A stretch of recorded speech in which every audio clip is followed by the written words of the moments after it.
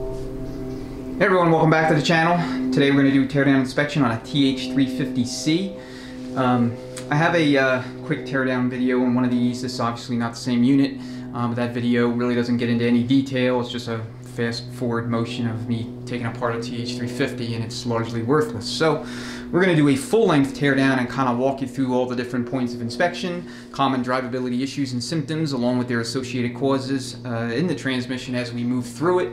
And then I'll also discuss, to some extent, all the different changes and variations between the two primary variants, the 350 versus the 350C, and discuss interchangeability to some extent. Now, I have a lot of topical videos on the TH350, so I won't delve too much into detail on any one area. If I already have a video on it, you can check those videos out. For example, there's a lot of things to know about the pumps between the 350 and 350C, and I have a roughly 20 or 25 minute video on that, so you can check that out. Likewise for some other areas within the transmission. So I'll go through general inspection procedures, give you some tips and tricks and things to look out for when you're moving through the unit on teardown, so that you can better understand or diagnose and get to the bottom of why the unit failed in the first place, or if you're just doing a preventative or proactive rebuild where there's nothing really wrong with the unit, you're just wanting to refresh it, you can identify things that may be problematic that haven't yet appeared symptomatically while you were driving the vehicle on the road. So we'll get into that, and then once I'm done, I'm going to clean all the parts up, and then I'll do a separate video on converting a TH350C to a non-locking variant. As you can see in the upper left-hand corner, I have a input drum and a pump assembly from a non-locking TH350, and we'll kind of use those for visual reference so that we can compare and contrast the two variations. Now, I get into that to some extent with my TH350 build on the budget, but I'm still getting some questions on it, and there's when I finally get to that portion of the video, it's like last minute. I think it's the last 4 or 5 minutes where I really discuss it. So I'll give it some more thorough treatment in a standalone video so that you can kind of see exactly what's done. And I'm going to assemble this unit back again, and when I get to the point where I'm ready to install the drum and the pump, I'll actually go through and take you on a step-by-step kind of procedural journey, showing you exactly how to convert a TH350C to a non-locking TH350 using all of the case parts here, along with the different things you have to do to make that happen. Alright, so let me reposition the camera and we'll begin. Alright, as with all transmissions on the bench, you want to do a very thorough inspection on the outside of the unit. And if your transmission is caked in grime and dirt and grease and literally covered the entire case with it, like this one was, I would strongly recommend that you pressure wash the case before you start the teardown inspection. And the reason for that is so that you can discover things like this. So let me see if I could zoom in real quick. So you notice here there's a small hairline fracture that I actually did not catch when I was initially took this thing in and just gave it a look-see real quick, because it was covered in dirt and grime. And while this is not debilitating, I mean, this can be easily weld repaired, I'd prefer TIG welding it. It is something that you want to catch sooner rather than later, especially if it's transmission that you're going to be rebuilding and putting back on the road, sooner rather than later. One thing you want to do if you see something like this, and this is the only defect, there's no other cracks or anything like that, is take maybe 100 to 110 thousandths drill bit and drill a hole right through the case here at the terminus of the crack, or the origin point of the crack, so that it doesn't get any worse. And then from there you can go about weld repairing it. And one thing I like to do is I'll have an engine block, and I will actually bolt this to the engine block, the empty case, and then I'll gradually weld, little by little, incrementally, so as to not introduce too much heat while it's on the block. The reason I like to do that is so that I can be sure that, with the amount of heat introduced, and aluminum being real sensitive to heat, that I know it will bolt up to the engine when it's, time to reinstall it. If a transmission comes in and, the owner or whomever tells you that the engine overheated real bad or the transmission overheated real bad, one of the things you want to do is, when you empty it, clean up the case, have the customer come back and take the empty case with them and see if it will still bolt up to the engine. If it won't, then you have a warped case, and you want to find that out while everything's all apart. I had that happen to me with a C6, and the guy had a cracked cylinder head, and the engine way overheated, transmission way overheated, and I gave him the empty case back, and I told him, hey, go and see if this thing will bolt up to your to your engine. And sure enough, when he tried to bolt the empty case to it, it would not bolt. It's going to be either the left side or the right side, but one of them is going to kind of just simply not mate fully and flush, and you have a warped bell. And that's, I don't want to say it's common, like I don't want to cause any panic, but at the same token, it is not as rare as you might think.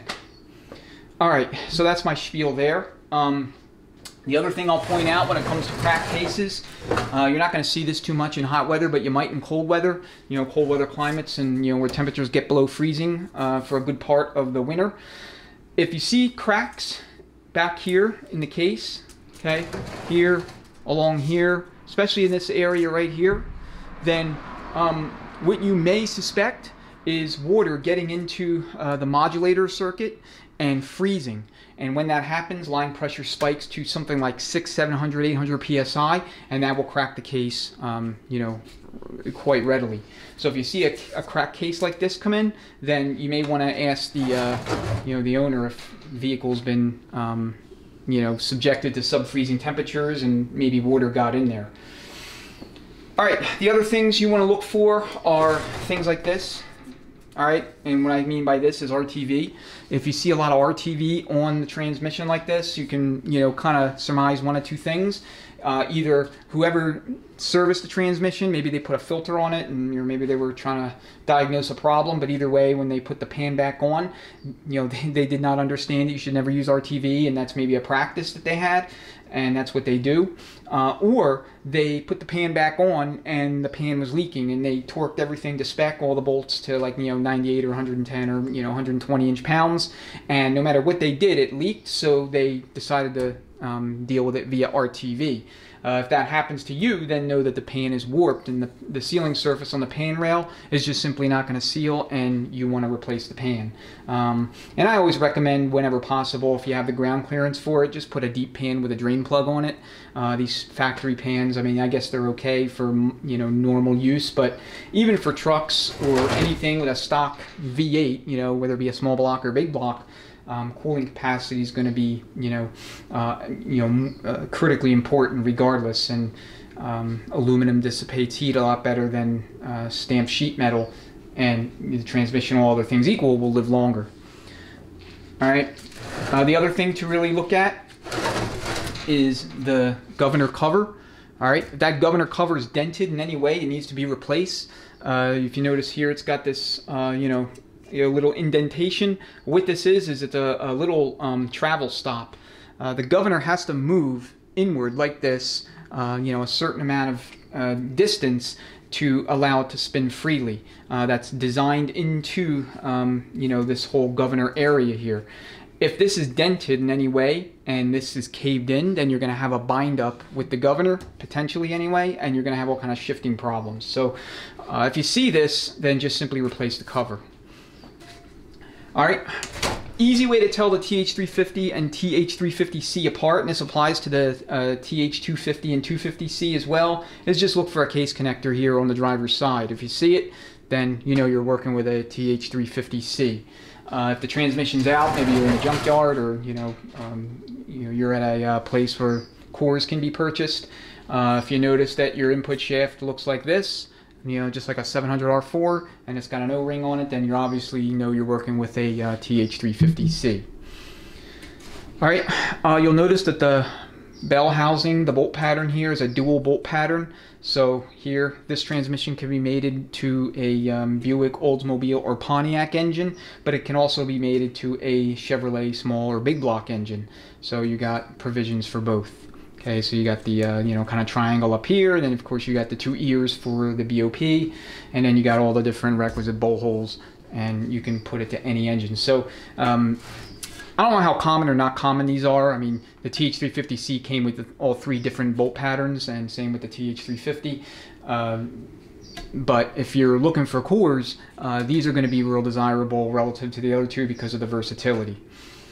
All right, and then like all transmissions where you measure end play via the input shaft, traveling, back and forth, you want to take it, pull on it, push on it, make sure you got end play. End play for these is to be between 10 and 45 thousandths. Most of them are relatively sloppy. Some of them come in with like 50, 60, 70 thousandths even I've seen. And, no big deal. You just know to correct it on overhaul. Especially if you're doing high performance, you want that toward the lower end of the range. You want the case nice and tight, but still enough, travel so that it can move. So between 10 and 20 thousandths is like a good range to shoot for. Okay, on the outside, you have your main line pressure tap here, 7/16, and then you have your 1-2 pressure port and your 2-3 pressure port. These are nice to have because you can measure your main line pressure once you, overhaul the unit and put it back in the vehicle, so you can validate everything is good, pump is working, it's generating pressure, the PR and boost valves, that valve train and the valve body is working, no problems. Then you can also test your 1-2 and your 2-3, especially if you're having issues shifting. If you have real soft shifts 1-2 or 2-3, you can test pressure in each of these circuits to isolate and confirm or deny that you have a line pressure problem there. And if so, then you'll have to figure out why that is. And it's usually because either lip seals are hardened and not sealing in the drum, or you have sealing rings on the pump stator that are again worn out, not sealing, etc. I mean, those are for anything that hasn't been freshly overhauled, that is the most common 2 reasons why you might have problems. And I guess same with the 1-2, but it's more common to have issues with the high clutch.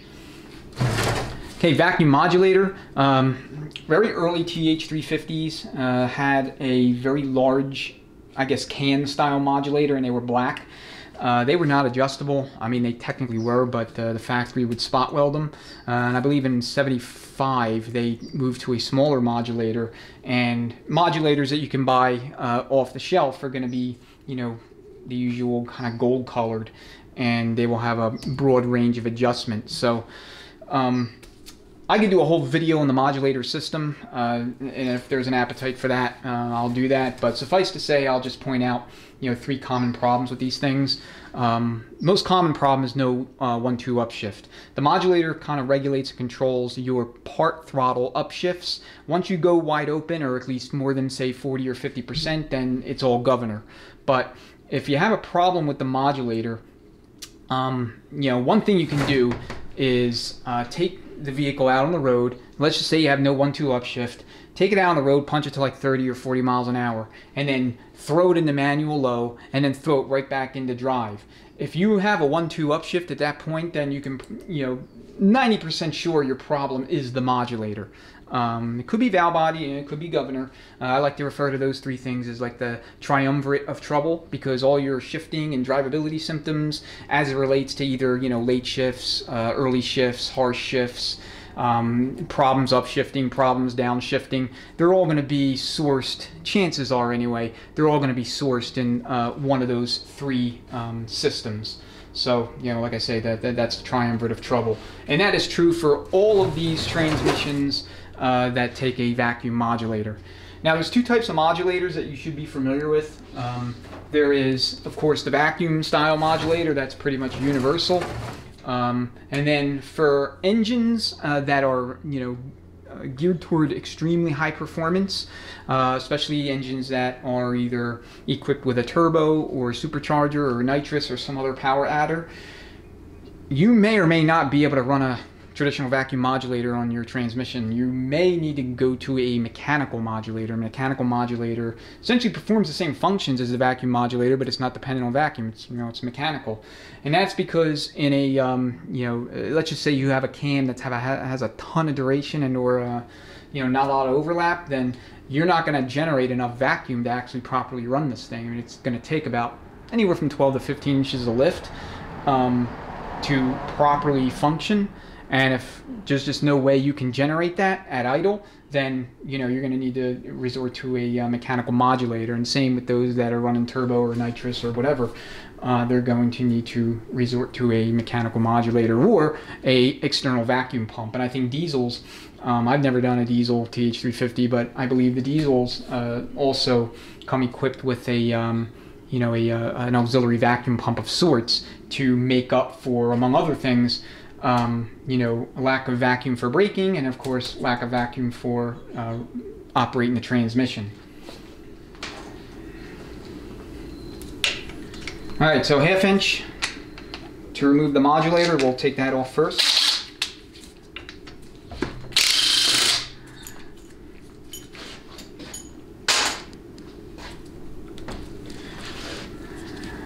Alright, when you take these off, if you're having issues with the modulator, pull it out and inspect the O-ring. If the O-ring is hardened, then obviously you need to replace it.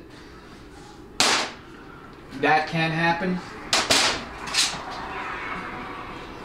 And then another thing, you want to take a pencil magnet, and what you want to do is go in there and see if you could pull the modulator out with the pencil magnet. Okay? So this one's dragging a little bit. Okay, if it's dragging like this, then you're going to want to take something called a bench buddy and polish that bore.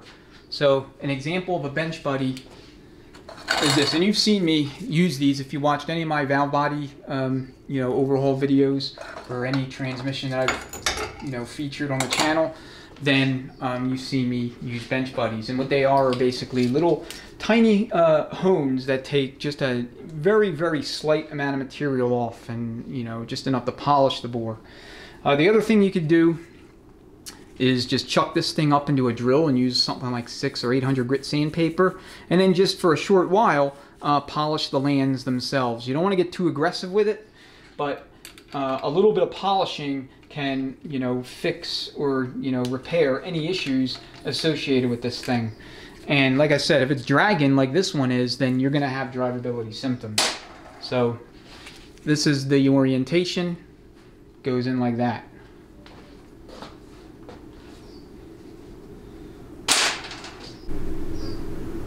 Alright, next thing I'll deal with is the 1-2 accumulator. So the accumulator consists of a snap ring, a cover, an accumulator spring or return spring, and a piston. So if you have a real late harsh 1-2 upshift and you've managed to either rule out or confirm that it's not governor, it's not modulator, it's not valve body, or you just simply check this and you found the spring to be broken, then that's kind of your answer. So just take a punch so that you can get that thing out of its groove.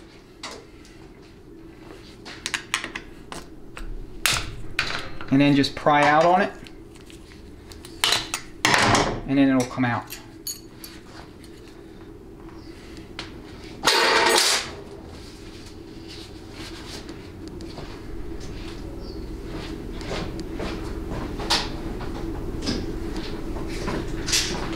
And then just grab some, large pliers, and then carefully pull it out. You'll notice there's an O-ring. Obviously you'll replace that on overhaul, but you want to inspect the O-ring. This one is rock hard. So, I have no idea what this thing looks like on the inside yet, but that would have definitely leaked if I tried to install this transmission and run it. Alright, make sure you inspect the cover too. Make sure it's not bent, dented, warped, or otherwise damaged. If it is, just replace it. This spring's in good shape, but I would recommend you replace it anyway. It doesn't matter if it's broken or not broken. Instances of 1-2 accumulator springs breaking are common enough, at least from what I've seen, that I would recommend that you just proactively replace it on overhaul. Alright, and then the piston here, I'm just using some snap ring pliers. Okay, if you have slipping from 1 to 2, you can suspect that these O-rings here, or these sealing rings rather, they're not rubber, they're Teflon, are shot. I believe there's some manuals that actually tell you not to replace them unless they're damaged. At least I've seen that guidance either with these or TH400. I mean, I'm not exactly sure where. But irrespective, it doesn't matter. Disregard that guidance. It's not valid. Always replace the Teflon sealing rings on these 1-2 accumulator pistons, no matter what transmission you're working on. Okay, next, inspect the bore.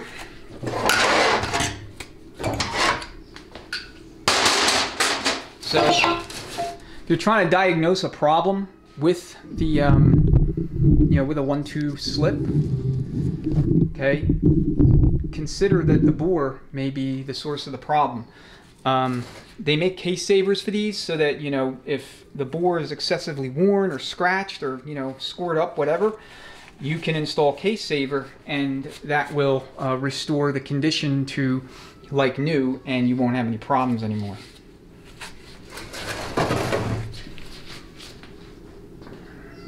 All right, next thing, while I'm, have the transmission oriented, grab your little kick down valve lever here for your kick down cable and pull on it.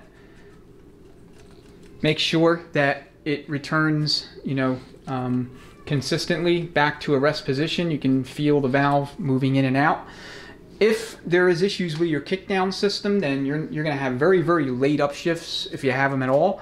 If that valve is binding, then you will not have any sort of upshift, either 1-2 or especially 2 to 3, or it'll occur like, I don't know, near the red line when obviously that's not when it's supposed to happen. I have separate videos on the valve body, so I'm not going to spend a whole lot of time talking about it once we get to it, but just know that valve body is a source for a lot of drivability problems and symptoms, and you'll need to deal with it if that happens, or if you determine the valve body is the source of your issues. Okay, speedometer. This one's like broken off or whatever. You pull it out. Okay, at some point I will annotate the video. I'm not exactly sure when. They transitioned away from like the small, roughly 7/8 diameter bullet-looking speedometer setups to these larger 2-inch diameter deals where they carried that forward into the 700 R4s.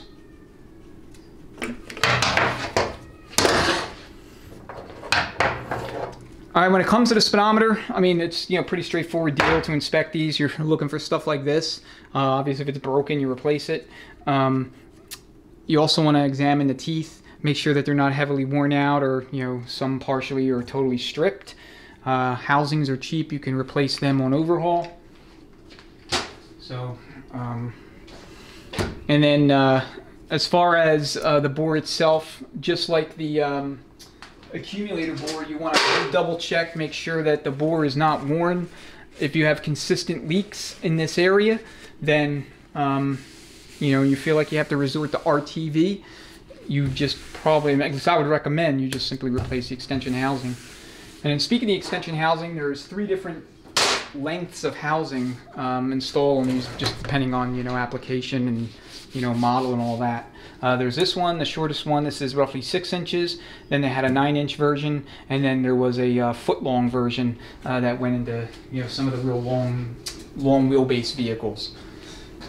And I'll annotate the video with some examples, but just that's kind of the deal there. All right, 9/16 on your extension housing, 2 case bolts.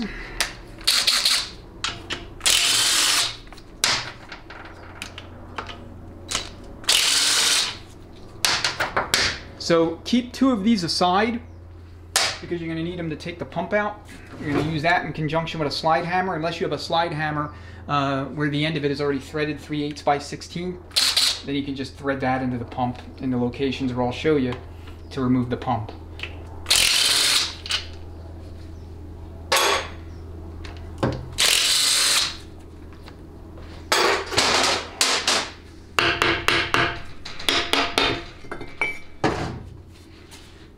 Okay, extension housing.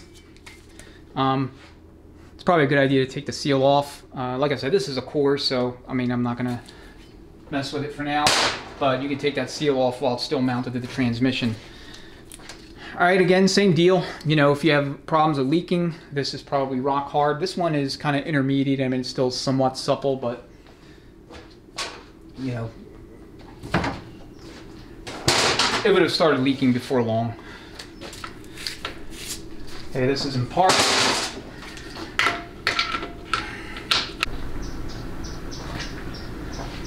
Okay, so one thing you want to do with the output shaft is spin it. Okay, and you can do this before you take it out, obviously. Spin it in both the direction engine rotation as well as the opposite direction. Okay, when you're spinning this thing in the opposite direction engine rotation and it's binding up or it feels like, you know, really difficult to turn, then I would suspect that you may actually have a warped or tweaked case. It's not common by any stretch of the imagination, but I've seen it, I don't know, maybe a handful of times, less than 10. But if the case is warped, it's because either the engine overheated multiple times significantly or the trans overheated or both. And that's where you're going to encounter that kind of problem.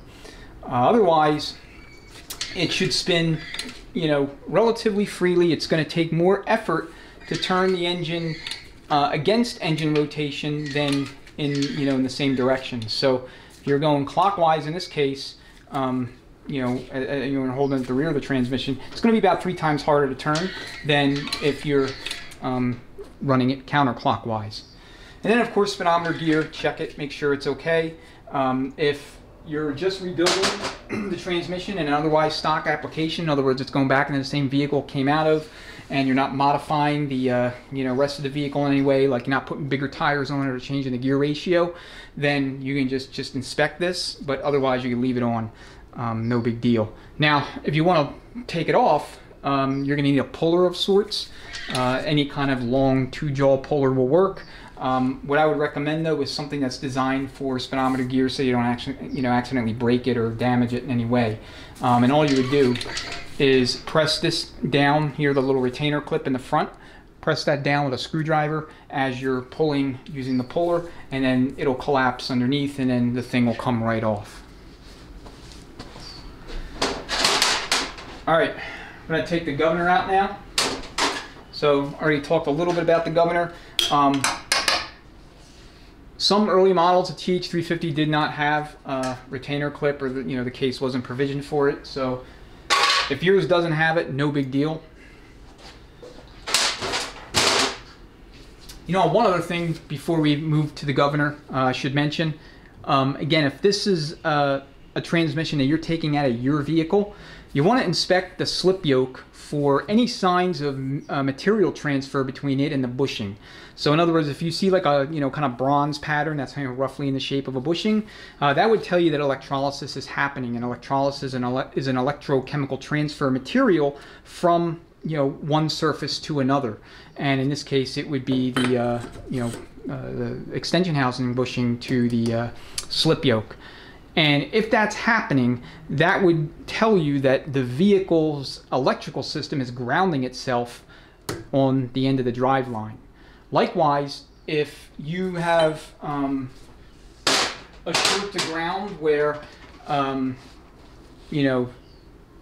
you have like dimming every time you switch you switch gears in your shifter, then that would tell you that the system is grounding itself on the selector shaft. So if you think you have an electrical problem and it's associated with the transmission, or transmission's operation is being compromised due to some sort of electrical grounding concern, what you could do is go out to your vehicle. Obviously, transmission's still in it.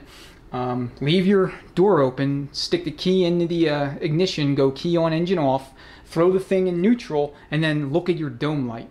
Okay, assuming your dome light's working. Then shift it into drive, to, and low, and watch that dome light. If that dome light is dimming every time you shift, then that tells you that the electrical system is grounding itself on the selector shaft. And then electrolysis could be a serious problem and damage internal hard parts. For example, in 5R110s that use a wear plate in the pump, and this is Ford I'm talking about, grounding issues can cause the pump gears to be welded to the wear plate, and obviously that destroys the pump and converter, and puts the transmission and vehicle on the side of the road. So look for that on teardown, especially, like I said, if it's either especially if it's your vehicle, you're pulling your TH350 or TH400 out to rebuild, or 700R4, or whatever the case may be. Be on the lookout for that, especially if you've experienced some electrical issues.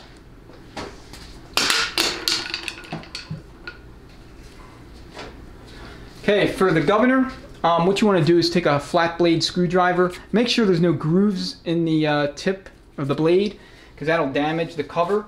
And then just carefully, smartly tap onto it until you can get clearance between the flange and the case.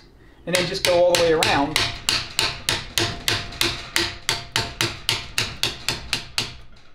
Until the cover comes out. Or comes off, rather.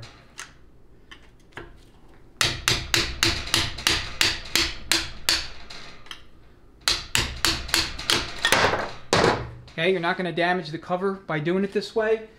You just want to make sure that you're not using a screwdriver that has a blade with, with grooves in it, because then that's a good way to, to damage the inside of the cover, to score it up and mar it up. Same deal here. Look at your little seal. Make sure it's not hardened. If it is, then you'll have issues with the cover leaking.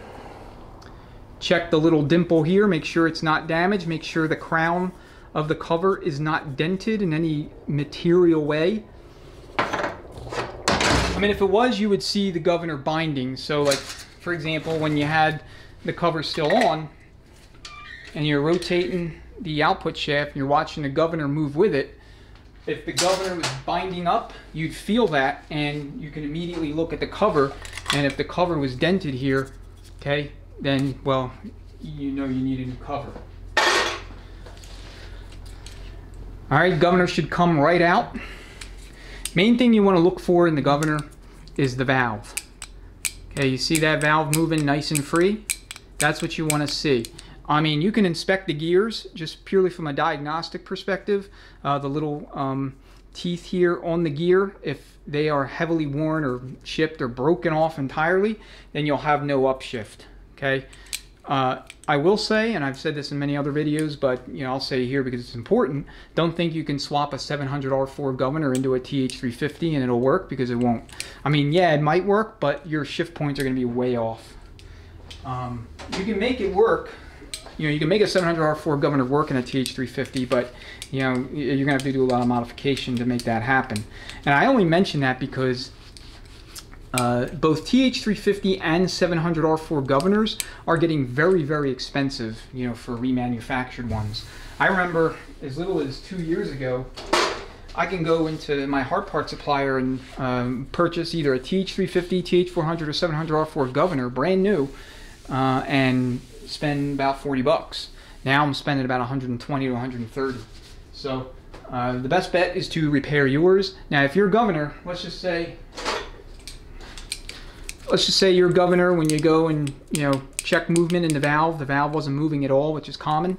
What you want to do is you want to remove the roll pin here and take the gear out, and you can replace the gear at that point. And then go up in here. You're going to have to get some sort of punch or something to pry downward on the valve to get it out. Once it's out, again, use your bench buddy to polish the inside of the bore, and then chuck the valve up in a drill, 800 or 1000 grit sandpaper, polish it, and it should be fine at that point.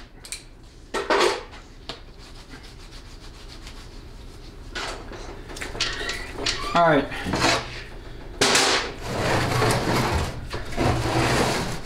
I'm going to pull out the pressure taps. So they're all 7/16. And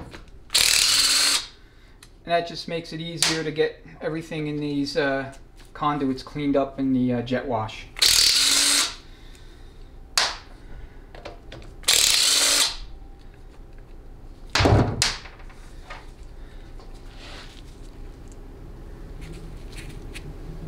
They're all the exact same length, same dimension.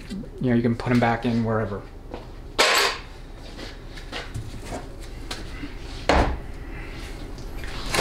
All right,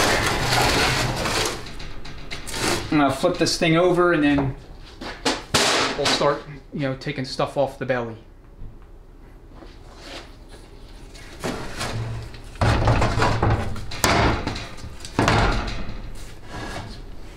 Hey, like I said, there's a fair amount of water coming out of here, and that's primarily due to the fact that when I pressure washed it, I masked off everything to the extent I could, but I think some water still got in there. All right, pan bolts are going to be 1/2 inch.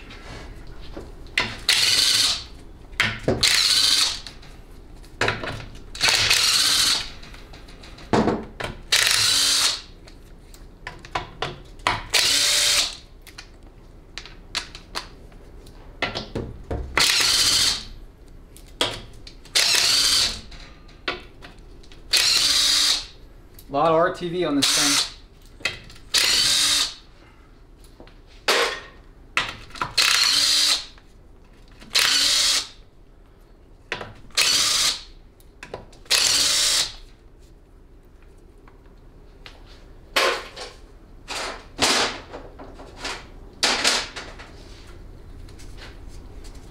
Okay, so you're going to try to pull this off, and you're going to discover it's damn near impossible. So what you want to do is, again, take your smooth blade flat screwdriver, and you just want to look for one of these bolt holes. I'll go for either here or here, and you want to put your screwdriver right over a bolt hole location. You do not want to put it anywhere in between the bolt holes, because, you know, given the amount of RTV on this thing, it's going to take a little bit of effort to get it off.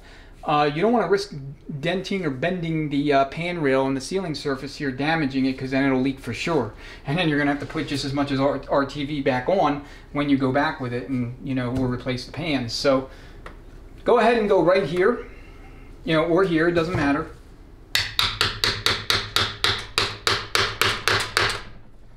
And because if you bend this area here by the bolt hole location, then, I mean, that's no big deal, because when you go to reinstall the bolt, it's going to flatten it right back out.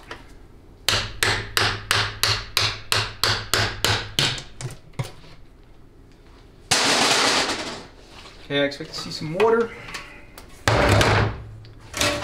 And you also have a bunch of burnt clutch material. And look at the amount of RTV. I also do not see a magnet. So never put your pan back on without a magnet. You don't want that, you know, little fine metal particulate matter circulating freely throughout the transmission. And you want to capture that crap and keep it where it's supposed to go.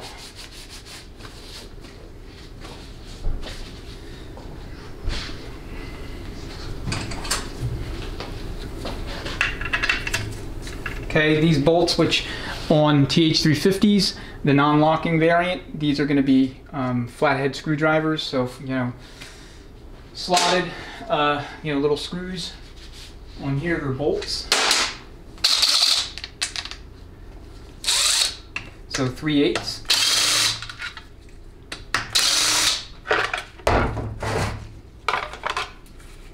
Okay, so this is the kind of filter you want to see on your TH350 and the kind you want to install. You never want to install that cloth style filters. Those things are garbage, and they will cause all kind of problems when they get clogged, and they tend to get clogged a lot more readily than your you know, your screen style filters.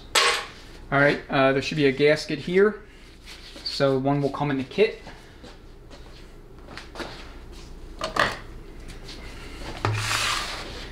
All right, so now you have a good look at the valve body, and you know, the whole underside. You'll notice the presence of an auxiliary valve body, where normally your either channel plate or hold down plate will be. I mean, don't get me wrong, it has a proper name. I'll annotate.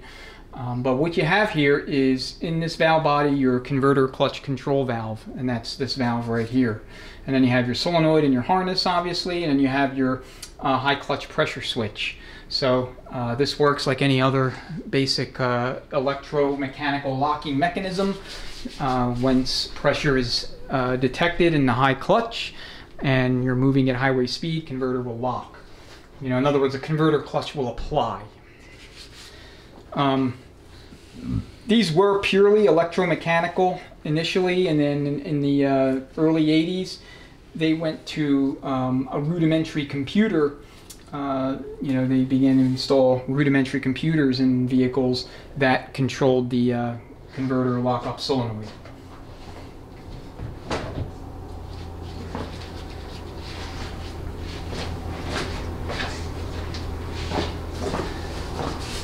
All right, let me clean up a little bit here, get all this you know, excess water and fluid and whatever out of the way, and then I'll resume.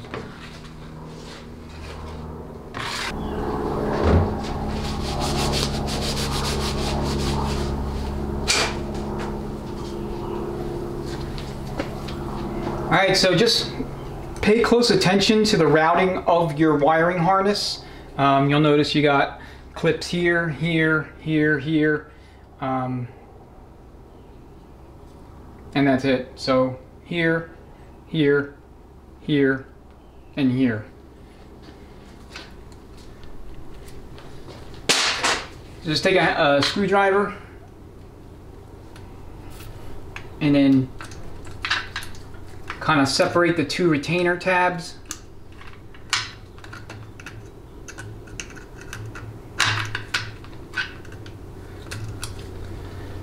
All right, don't worry about breaking the case connector. It's no big deal. You're gonna replace it anyway. But the harness, if the harness is in good shape, there's nothing wrong with using it. So be careful when taking out the harness. All right, 1/2 inch. It's your D10 roller, get that out of the way first. All right, if you reinstall your transmission and like it only has one gear, no matter what you do with the column shifter, chances are the manual valve is not mated to the rooster comb via the S-link. So if that's the case, or if it moves forward in reverse, let's just say, more than likely this is not connected. So no particular order in terms of valve body bolts that you need to be mindful of. You know, just take them out. In the case of a TH350, you're not going to have a wiring harness, obviously.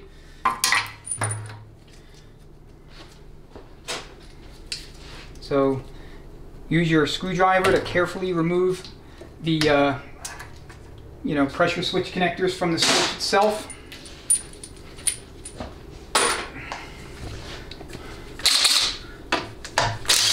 Here's your lock-up solenoid.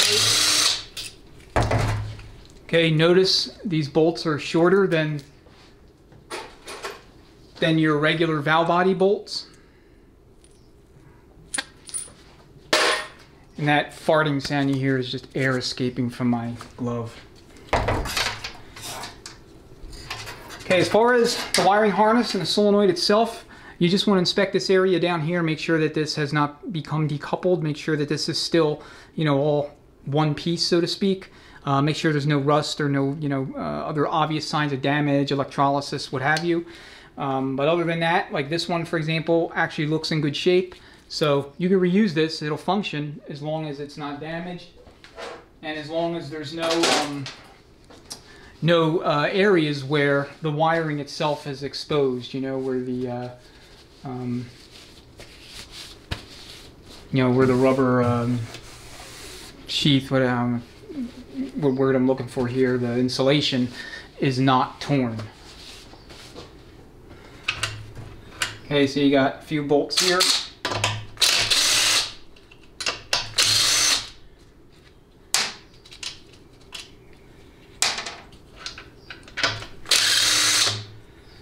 Okay, again, same deal, you want to make note. These bolts are shorter, but otherwise all three of them are the same length.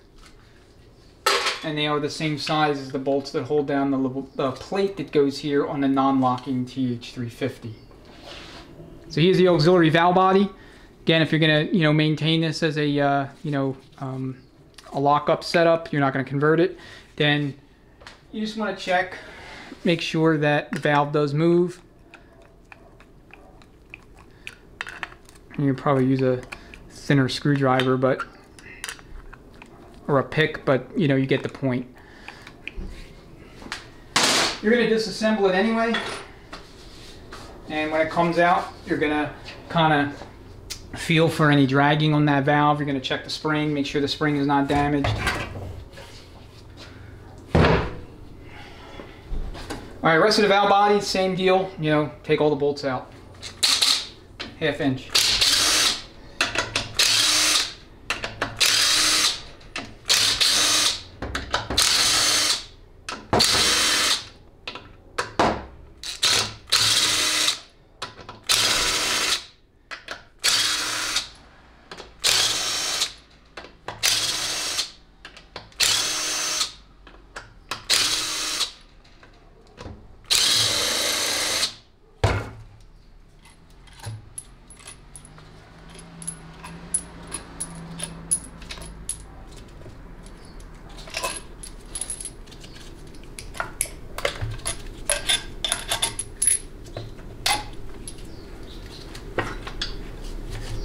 It is kind of heavy, so just be careful with it.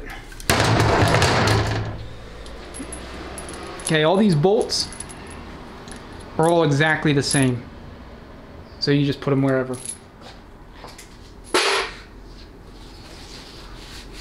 Now you got 2 more bolts here.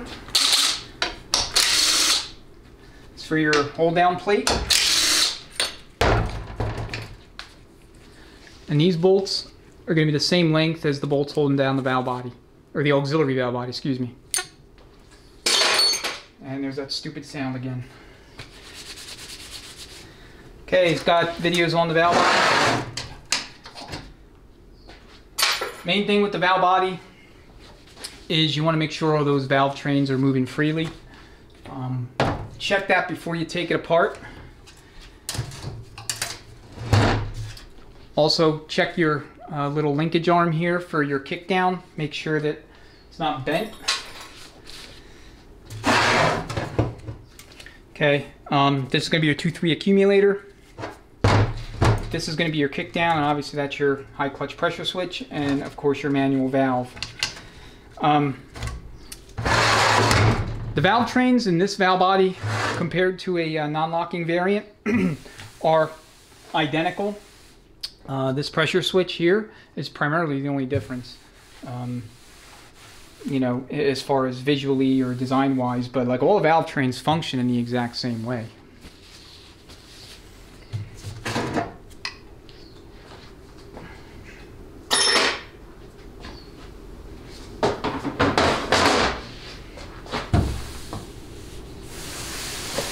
All right, next examine your separator plate. Maybe bonded. If the transmission is overheated, you'll have a situation like this where the gasket is coming off in pieces. So, when you see that, that's kind of a dead giveaway that there was an overheating condition, or, several episodes of severe overheating happened during the course of this thing's life while it was in the vehicle.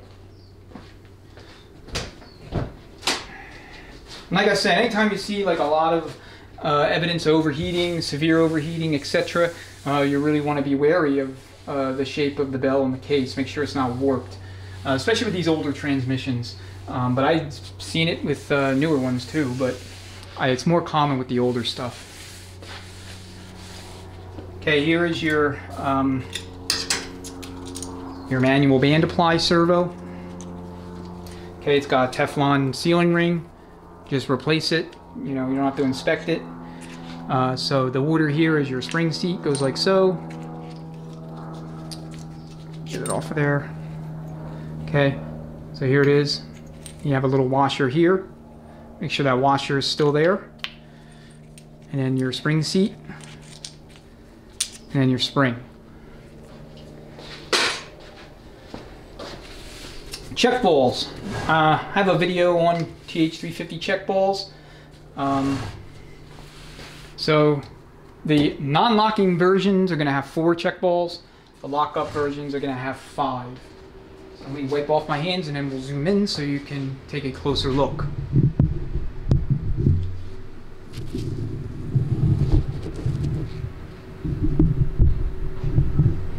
Alright. So the difference is going to be this check ball right here. This is your converter clutch check ball. If you're converting to a non-lockup, you're going to leave this out. Okay, like I said, I'll get into much more detail in a separate video once everything here is cleaned up. But suffice to say, if you're returning this to a stock configuration, or you're just you're not deviating from stock, then you'll want to put all your check balls back in. Technically speaking, the TH350 only needs 1 check ball to operate, and here I'm talking about the non-locking version, and that is the modulator check ball. Okay, so modulator check ball is going to be right here, and the modulator valve and modulator complex is going to be right in here. So this has to be in there, otherwise you'll have issues, but the rest of them you can leave out for firmer shifts.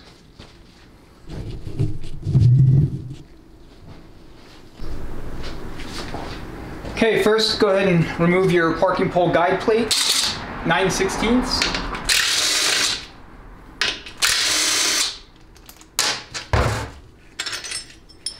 And if you wanted to get real technical, you can leave this on there if you want, but you're going to run into problems with this thing interfering with the low reverse piston when you go to blow it out. So anyway, 9/16 bolts on those, and just pry up on your little spacer for your selector shaft. Get that out of the way, and then you're going to need an 11/16 wrench to deal with the nut.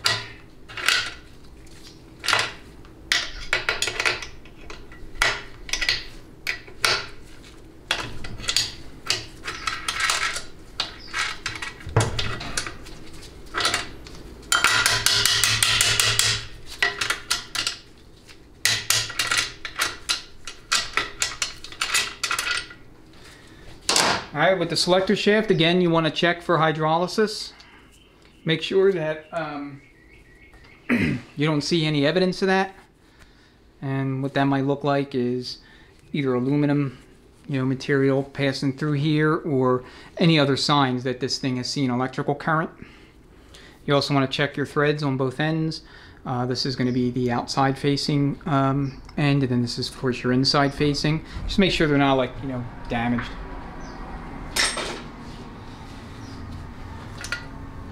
Alright, make note of the linkage and the way it is orientated. Okay, particular around here. So your parking rod is going to be situated right here in between these 2 stops on the rooster comb. Pretty basic deal. You may want to check the rivet too. I've not ever seen a rivet bad. Okay, but it can happen. What usually occurs is these will mushroom out, and then this little parking rod actuator will become free of the rod itself, and you'll lose the ability to put the vehicle in park. Again, it's not really something to be worried about with the TH350s. I see it on 6L80s from time to time. That's where you need to be concerned. On those transmissions, you just want to replace the whole assembly with the updated version if you have a transmission that's 2017 or older. Okay, Torlon check balls. It's always good to use them because they will not wear out the plate like the steel ones will. There's 4 that you would have in the non-locking version, and then here's the 5th for the converter. If this check ball is left out, you will not have converter lockup. So don't leave it out. Next, you have 2 filters. This is going to be your pump filter.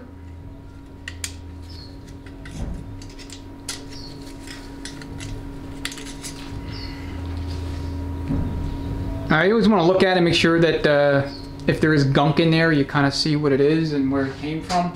When I say gunk, I mean like metal pieces. Regular gunk, who cares? It's just regular gunk. And then of course you have a little filter down here for the governor. This can be a pain to get out sometimes.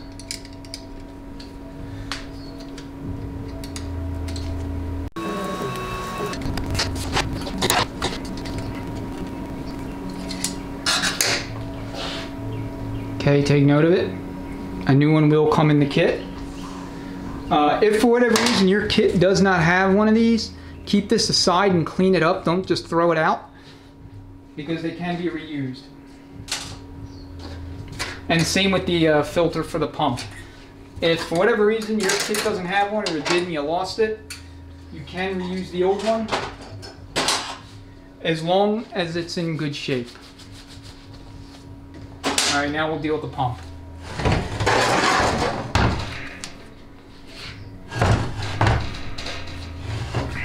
Okay, so for the pump, easiest way to get the pump out once you have all the bolts removed is to thread in 2 3/8 by 16 bolts here and here in the threaded locations in the pump itself, and then just use a slide hammer to wrap it out.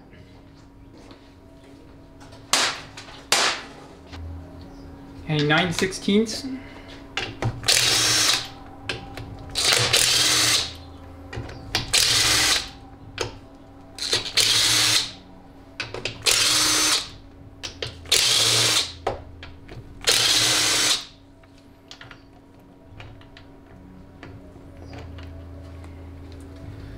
It would help if I took the bolt out.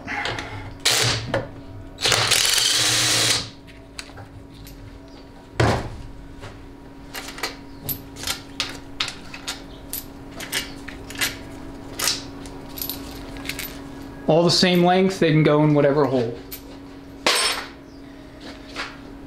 Alright, so grab your bolts that you kept aside from your extension housing,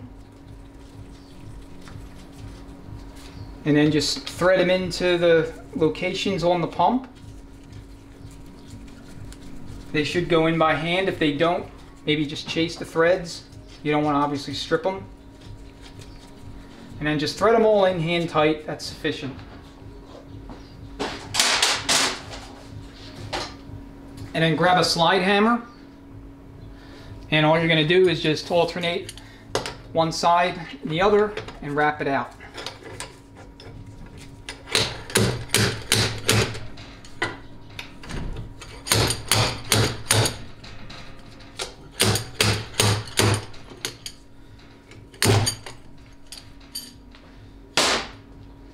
Slide hammers are cheap. That one I think cost about 30 bucks, you know, for the whole kit.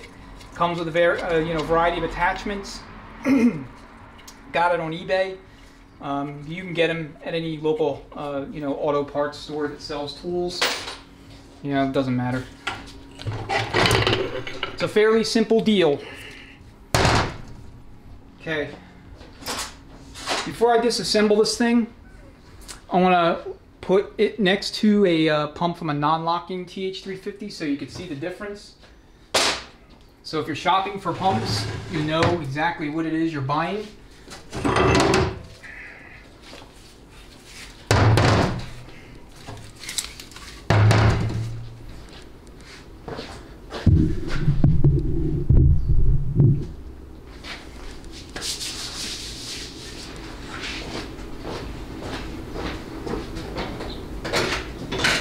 Alright, the difference should already be obvious to you as far as the height from the non-locking to the locking, but if not, alright, that should make it even more obvious. The non-locking variants are significantly taller, noticeably taller than the locking variants when put next to each other. These pumps are not interchangeable between the respective case designs. In other words, you cannot just stick a non-locking pump onto a into a TH350C without also swapping the input shaft. The four drums are identical, but the input shafts are not. So if you're going to swap, you got to swap as a service pack, and that has to be done as part and parcel for converting a TH350C to a TH350. And there's no reason whatsoever you would swap in a pump from a locking TH350, i.e. TH350C, into a non-locking variant.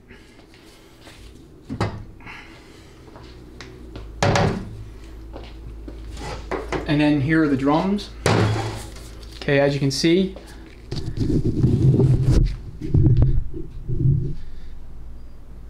you have significantly different shaft designs. The shaft is taller, much taller than that one, and I'll put them next to each other as well, so you can again kind of look at that and know immediately the difference. But you know, it's obvious. I mean, this is splined all the way to the top. That one's not. All right, now we're going to go ahead and take a closer look at the pump, pull it apart, inspect it, and I'll talk through some key differences through the years with these pumps.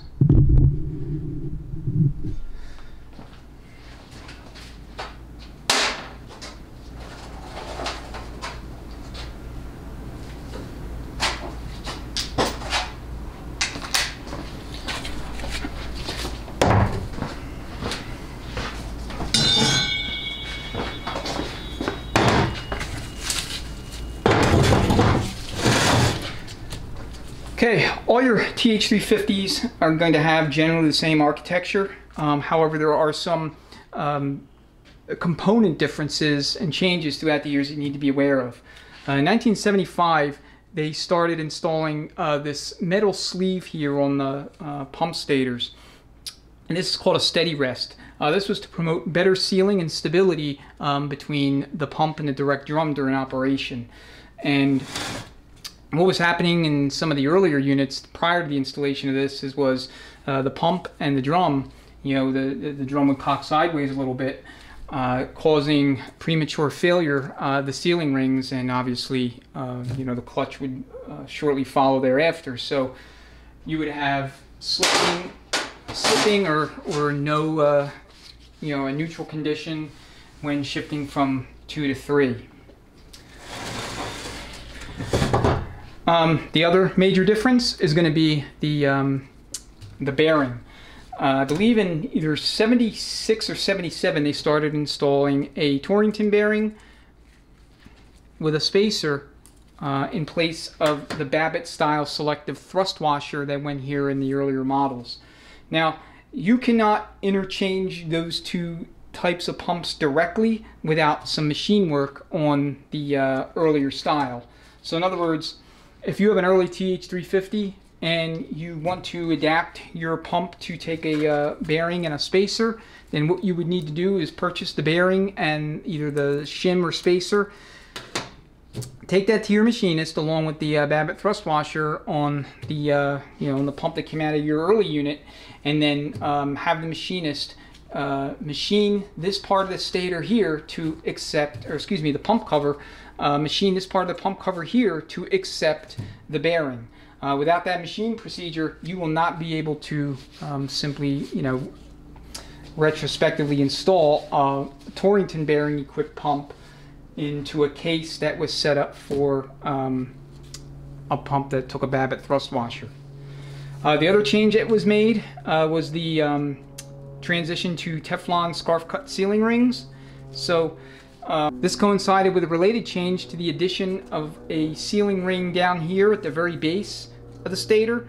So early pump designs used only 3 sealing rings, the later pumps used 4.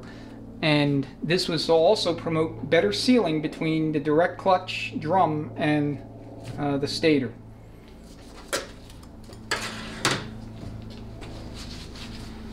Alright, now if you happen to have a pump with an intact gasket, this one's mostly intact. I mean, it came out you know, ripped here, but just take a look at the gasket itself before you peel it away and see if there's any portions of the gasket that are blown out, especially here down at the clutch feed circuits, because if you have a clutch failure, like direct clutch is all burnt up, you want to understand really why that happened.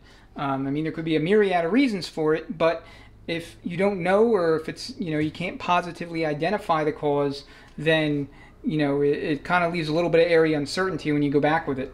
If you see any kind of blowouts here along the gasket, then at least you can say, okay, it looks like we had a gasket failure in this location, and you can tie that to a corresponding, you know, applied element in the case, if applicable, and at least be reasonably certain that you found, you know, at least one significant cause of applied element failure. So your applied elements are your 3 clutch packs for forward, your low reverse pack, and your intermediate braking band.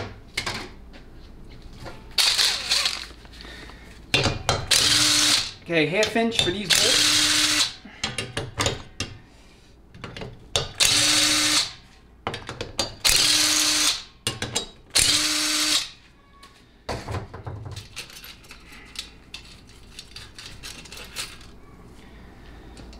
All right, all the bolts are the same length. Here's your intermediate apply piston. So this particular transmission was in behind either a V6 or a smaller V8, smaller displacement V8. You know that because this piston is going to be significantly taller in height than the piston designed for the V8s. Additionally, you can just look in the case, and we'll show you in closer up in a minute. But there's only 2 frictions and 2 steels in this transmission for the intermediate clutch valve. So the V8s all got 3 frictions, 3 steels. So when I say V8s, I mean like your Chevy 350s and larger displacement Buick, Oldsmobile, and Pontiac variants. Okay, you want to check the lip seals, especially if you have a failure in the intermediate. Okay, like I mentioned earlier, there's a lot of places that can cause intermediate clutch failure. One of them is that 1-2 accumulator piston, worn Teflon sealing rings, worn or cut lip seals is another proximate cause. And again, another sign of overheating is when you have to take a razor blade to separate the pump to case gasket from the surface of the pump cover, and it's coming off in pieces. So I'm not going to bother with it now, but just to kind of illustrate it for you, that's typical of an overheating scenario.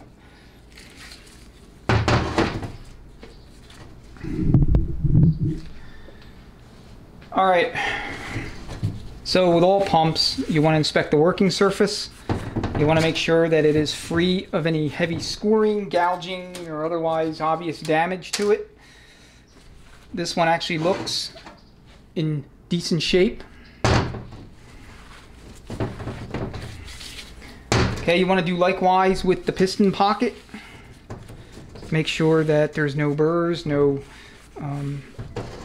scoring, nothing that passed through here that would otherwise cut a lip seal on reassembly or during operation. Inspect the journal itself, along the stator. All right, make sure all these Teflon rings move freely. Okay, if any of them are pinched, whether it be for the forward or for the direct clutch rings, then you may need to replace the stator. Likewise, check your splines. Make sure the splines themselves are not worn. Examples of worn splines would be instances where it's real thin, especially right here where it engages inside the converter. It gets real thin there. Okay, you don't want to see them, end up stripping out. You're going to do the same inspection procedure for your intermediate, or excuse me, your input shaft. Splines there have to also be closely scrutinized, pretty much in the same manner for the same reason. Bushings, you're going to replace all your bushings in the TH350. This transmission's hard on bushings. These pump bushings here can get worn and cause drivability symptoms as well. Okay.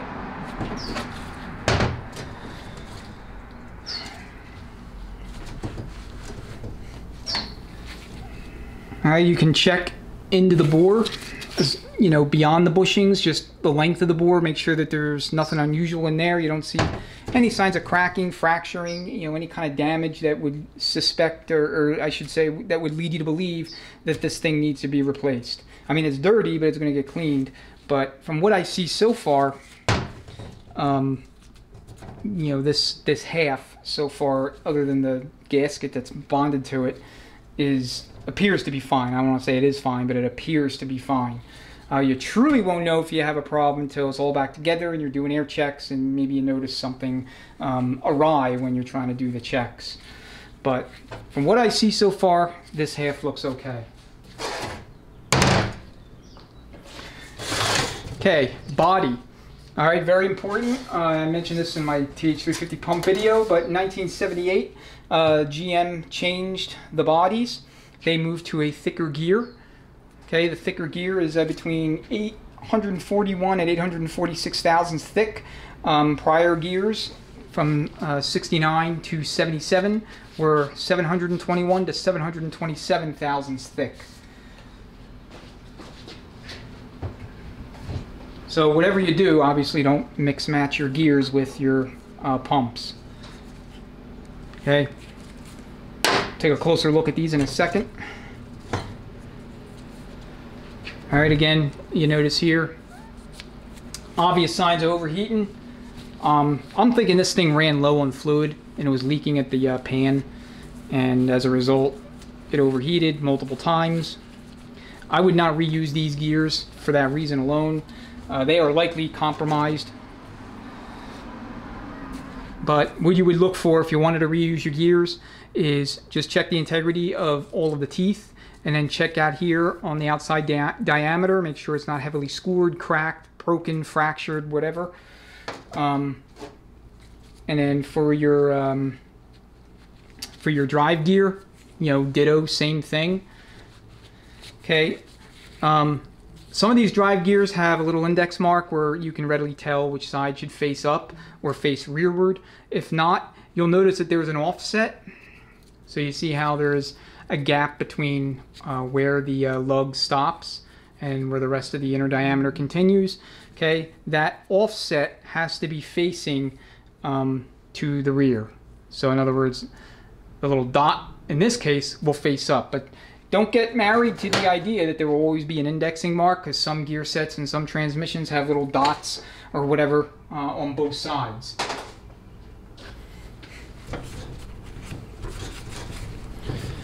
Okay, the body itself, you got to scrutinize as well.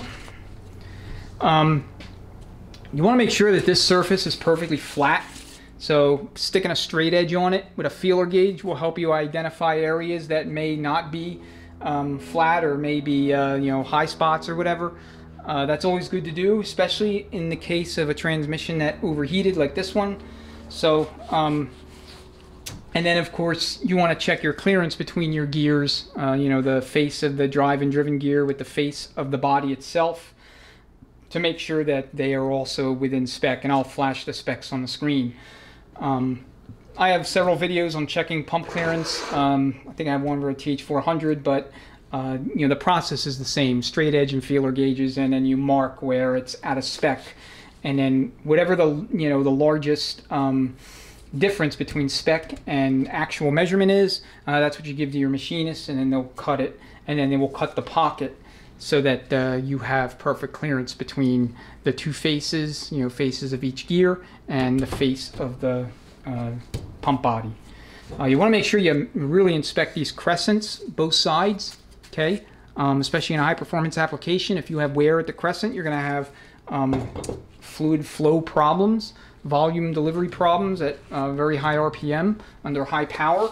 So, you know, that could lead to like slips at, you know, wide open throttle shifts from 1 to 2, and especially from 2 to 3. Check your working surfaces. All right, this should be nice and smooth, no scoring, and you know, from what I see, I don't see any evidence of any damage. So, and I always say, I mean, I'm doing this now just to show you, but in actuality, I don't really inspect or pay a whole lot of attention to these parts on teardown. I inspect them when they're clean. When you have everything cleaned up on the bench, that's when you really do your inspection. And then afterward, if you're doing this for, you know, occupationally or whatever, you then can contact your customer and say, okay, you know, here are the parts that need to be replaced and what they're going to cost. It's easy to miss something when you have parts that are all filthy and dirty, your hands are filthy and dirty, and, you know, some stuff could get overlooked. And, you know, ask me how I know that. So anymore, I don't pay attention to these parts all that much unless it's like blindingly obvious that something's wrong. I actually do my inspection after everything's cleaned up.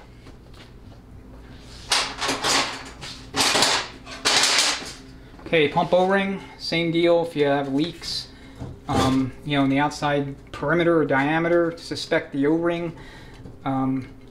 This one is like rock hard, and it's coming off in sections.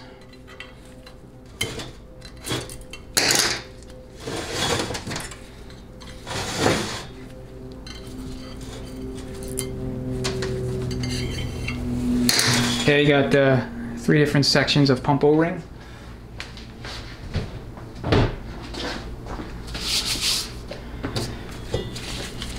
Okay, make sure you replace the pump body bushing, obviously, and then the seal. Very early TH350, 6970. In this location right here, there was a something called a priming valve, and this was installed to because GM feared that there wasn't going to be enough pump pressure at startup, especially in cold weather conditions. So they installed a priming valve to kind of aid in that. But after extensive testing that they did, 69 70, I believe in 71 they omitted it from the casting. So if you have one like that, and I have one, I think I showed in one of the videos, you can put it back in, or you can, you know, thread it with a tap and insert like a set screw in there. I mean, or you can, I guess, JB weld over it. In other words, it's not necessary. So, you know, it's up to you how you want to handle it.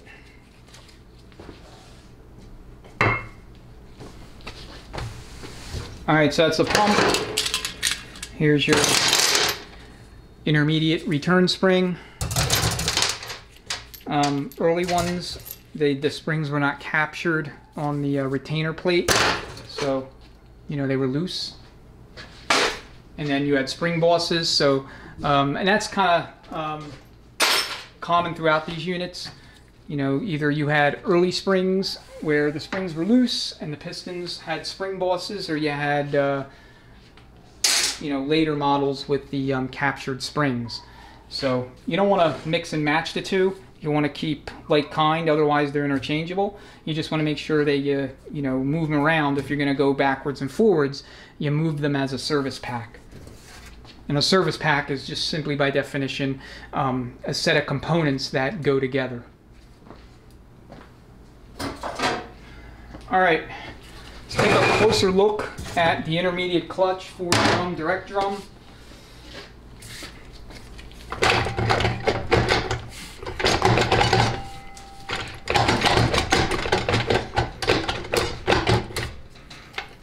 Sometimes they get caught up, so I'll just take out the clutch first. So you have your cushion plate or wave plate, steel,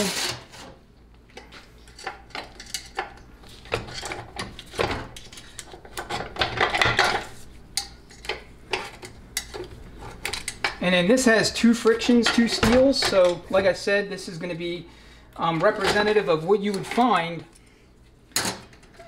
in a either V6 or smaller V8 application, small displacement V8. You can easily add a 3rd friction and steel to this clutch back by machining the piston. So your piston, you can just machine this down or install a V8 piston in there. You know, one that was designed to go with 3 frictions, 3 steels. In real high horsepower, high performance applications, or heavy duty towing and hauling, you can add a 4th clutch and steel, and that will give you that much more holding power. I will say this, you really don't need to, unless you're doing something really wild and crazy. It's like, as far as upgrades go, it's probably the last on my list to do, as far as, you know, is it mandatory, or is it, you know, can you just like kind of leave it on the cutting room floor, so to speak.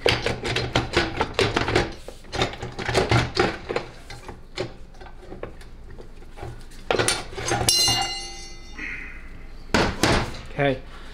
All right, that was a little clumsy coming out, but you know, whatever. And it looks like part of that was my selector shaft or rooster comb nut was maybe causing problems, who knows. Okay, here, intermediate band. As you can see, there's signs of, you know, signs of overheating. This band was pretty burnt, or is pretty burnt.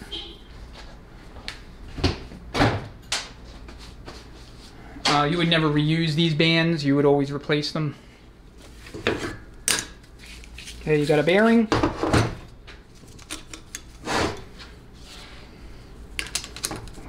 So it just goes like this. or like this. However, like when you're assembling it, I always just have it like that. All right, forward clutch. The drum itself never changed. Shafts are pressed into drums. So if you need and you have a non-locking TH350 input shaft and you want to press it into the drum, you certainly can.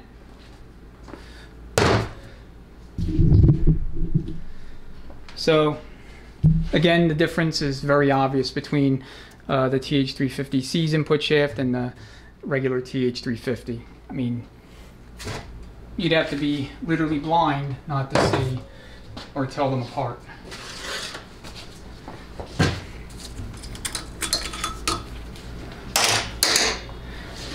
All right, first we're going to look at the forward drum. And like I said, maybe I'll just address it now. You want to make sure that you do a thorough inspection of these splines. I don't see TH350 splines stripped very often, in fact almost never, at least in the ones I've done. I have seen many a 700R4 and 4L60E input shaft spline set heavily worn or partially stripped, and in a few cases like fully stripped where there was literally nothing left.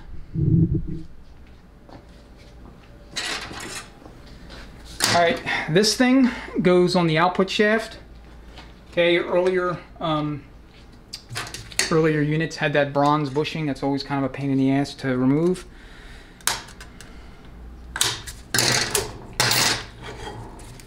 Okay, we'll have a look at our forwards.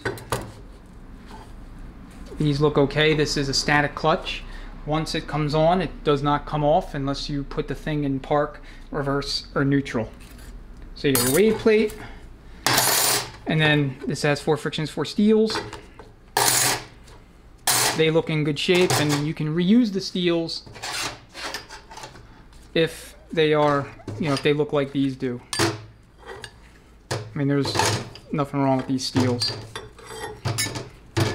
All right, same with the backing plate or pressure plate. Check it, make sure that there's no signs of heat damage. If you have a little bit of slip mark, 1 or 2 slip marks, that's no big deal. You can take a wafer pad and an angle grinder and just buff them out. What you really want to pay attention to is just the structure itself. Make sure it's not cracked, right?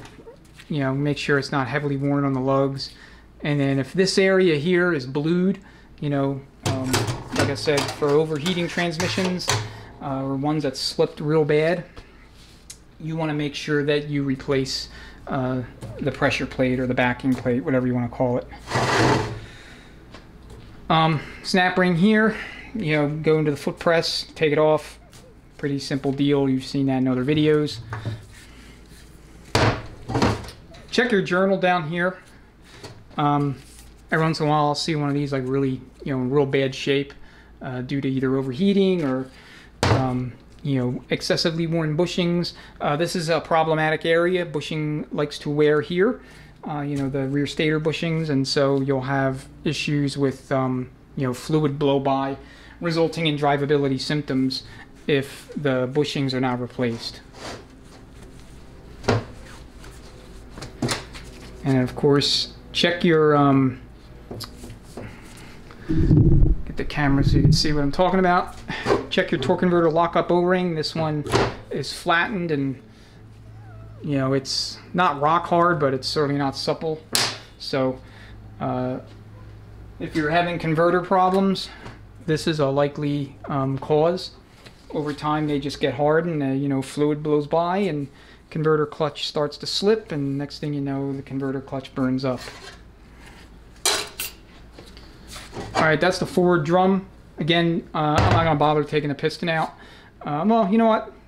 Changing my mind. I actually will, because we want to inspect the lip seal. So let me go to the foot press. I'll take it out, and then I'll be right back. And one thing I'll point out before I remove this is, you see these the 2 ends of the snap ring here?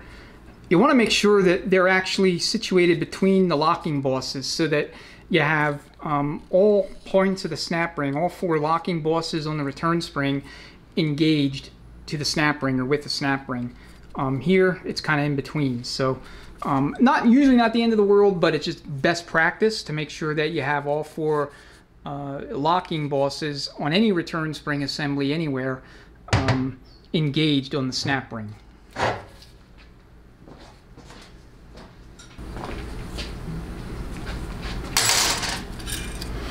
Okay, check your return springs, make sure none of them are bent. I mean, that's almost never a problem, but just in case. All right, and you know, you probably already figured out by just looking at the clutch plates, you know, friction discs, none of them are slipping, the steels are in perfect shape, and so the lip seals must also be in good shape, and they are.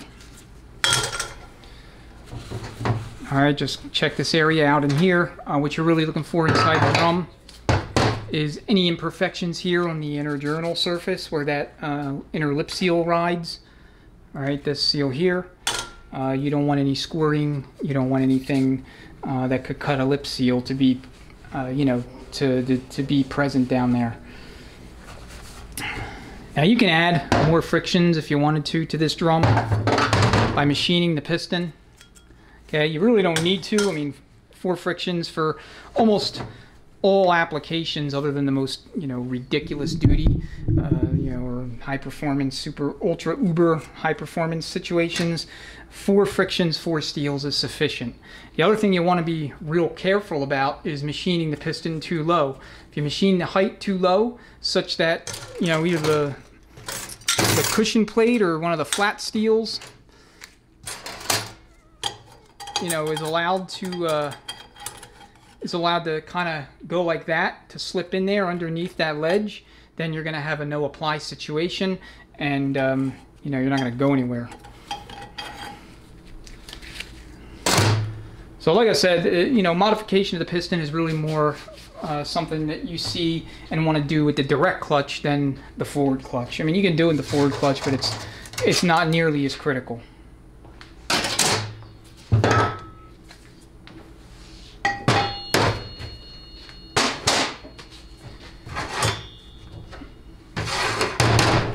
Just rearranging parts here on the bench to make space.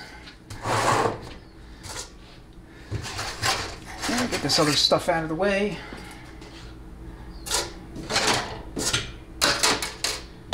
All right, now we could talk about the direct clutch and direct clutch drum. All right, bushing must always be replaced. Okay, this bushing is worn out. Okay, check the sealing surface in here. Again, you're looking for the same kind of things. You don't want to see instances where there's burrs or there's heavy wear, grooves cut into the locations where the sealing rings ride for the direct clutch.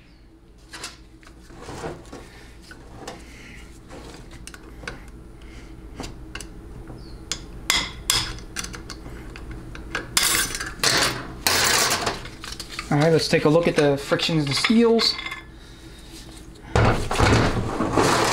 And if you wanted to, you can machine the piston such that you can omit this wave plate or the cushion plate. For forward, I would leave it in, but for the direct clutch, you know, especially in high performance, high stall converters, you can dump it. All right, so we'll go here. So we have our direct clutch. You see slight slip marks here on the steel. To be honest, it's not a huge deal. You can prep the steels and reuse them, but we do see signs of slippage and overheating on the clutch plates. This one's a little bit more severe. So again, it'll take a lot of prep work to get these cleaned up to where you can reuse the steels, and obviously you've never reused the clutches, but I mean, they're not 100% totally gone. And then your backing plate, your pressure plate, whatever you want to call it, this will also require prep work to reuse. Okay, we have some discoloration here. See that? Okay, that can be heat, could be electrolysis. So if you see that and it's a transmission that came in for overhaul, you want to kind of question your customer or whoever owns the transmission or vehicle to see if they had any electrical problems or observed any issues with their electrical system. And if so, then you want to make sure that they know to correct those before they put the transmission back in. All right, we'll go ahead and take out the return spring, and we'll look at the piston and the pocket, and then we'll go ahead and we'll take a look at the intermediate sprag, and I'll talk a little bit about that in terms of what you want to do on overhaul.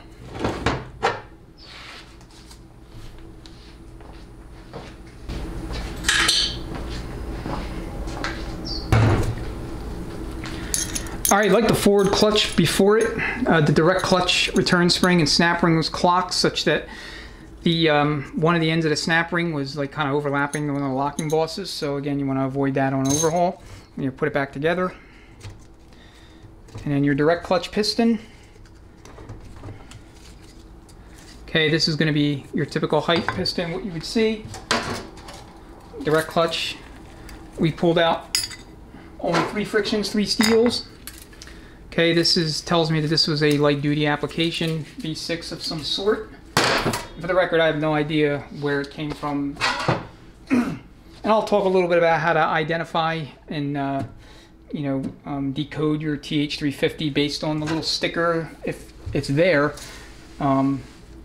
and what that alphanumeric code means and how you can tie it to a vehicle if it's, a core or something you bought off Craigslist or whatever, where you don't know where it came from. So this drum will be a candidate for adding an additional clutch and steel. So you would machine this down, and all you would need to do is just take your friction and steel, a new one obviously, new friction and steel plate, measure the thickness, and then start there, take that much off. If you also wanted to omit the wave plate, as long as you had the room to do it before you got to the point where your flat steel was sitting below this groove, then you can add maybe an additional steel plate as well. Otherwise, if you just wanted to go 4 frictions, 4 steels, omit the wave plate, then you would just simply machine the piston accordingly. All right, these lip seals are actually fairly supple. This was sealing okay. I think what was happening though is, like I said, low on fluid. Just based on the stress I'm seeing with all of these things, low fluid is the likely culprit here. I mean, low fluid will cause line pressure problems universally throughout the transmission. It'll also stress the gear train. Hopefully none of the gears are damaged, but we'll see. Okay, so here's your intermediate sprag rotation, freewheels counterclockwise, locks clockwise. Okay, and the reason why it moves in this direction is because the direct drum faces this way in the case. All right, so looking at the case, direct drum is in there like that. Okay, now we'll take a look at the intermediate sprag. And you'll notice here on the surface on the band, where the band rides, a lot of slippage going on. So, however this transmission was used was in manual second a lot. So, if you have a surface that looks like this, this is actually not that bad. A little bit of 400 grit sandpaper all the way around, just be real diligent, and that'll clean it up. If it's like burnt to where you see like blue and purple and like it's just smoked or it's gouged or scored, then you want to either replace the drum or have it remachined. And there's not a lot of material you can really take off here before your band clearance opens up too much, so when in doubt, I would say just replace it. These snap rings tend to want to pop out at real high RPMs, high performance applications, so it's generally speaking a good idea to replace this traditional snap ring with a spiral lock ring, especially on high performance type situations, because you don't want that obviously happening. That'll destroy your intermediate sprag.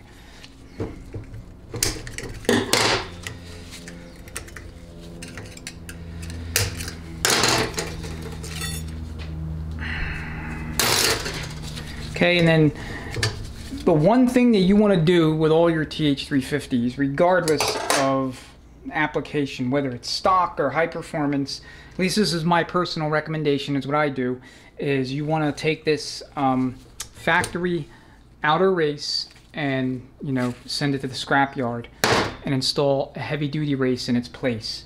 And you always want to replace the one-way roller clutch element itself with a new one. Okay, they're fine, the individual roller clutch elements for most applications, but what usually happens is at high RPMs, especially when you have calibrated the shift profile, the 1-2 shift to be real aggressive, this race will crack. It'll crack right in half, and then of course you lose second gear, and maybe other damage ensues. If that happens to you, or if the sprag rolls over, in other words, the race doesn't crack, but you suddenly have a neutral condition in second, and that's due to the fact the sprag rolling, or I shouldn't say the sprag, the roller clutch rolling over. So where, like, when we were spinning it earlier, it spins in both directions, then you'll need to replace the outer race anyway. You don't have to replace the cam, this thing here. You just want to check it. You want to make sure it's okay.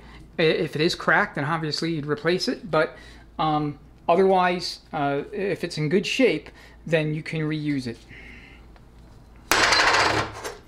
Okay, same with the retention plate. Make sure that there's no damage there. So, spiral lock ring for the snap ring. Replace the factory one, and then replace the race with a heavy-duty version.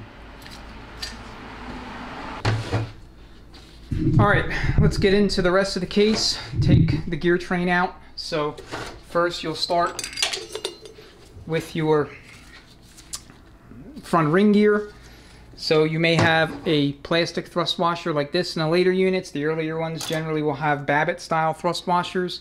No big deal, just get the correct thrust washer for your application. For ring gears, just like, well, pretty much any other ring gear that you've ever seen me inspect, you're going to look at the whole body, make sure there's no cracks, right? You want to look at the lugs, make sure the lugs are in good shape, make sure there's not any unusual wear. You also want to make sure that the surface here, for your bearing is in good shape. The bushing you're going to replace. The teeth must also not show or exhibit any kind of excessive wear or cracking or chipping or whatever. Kind of common sense stuff, really. So,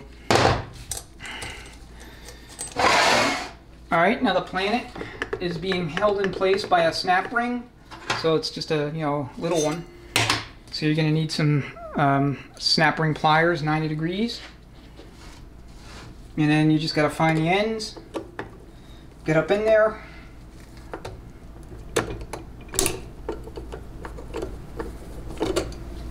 and at least get it started so you can take it out.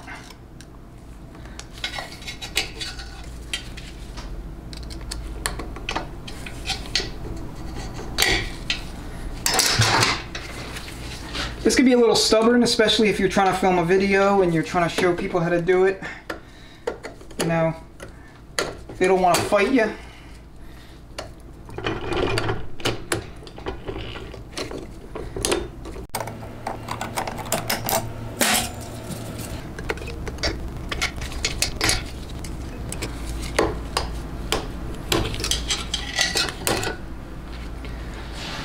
Hey, real stubborn. Just check it. If you struggle with it like I just did, you want to make sure you didn't bend it or break it. I'll probably, if I was to put this back together, I would replace that snap ring. Okay, just pull your planet out.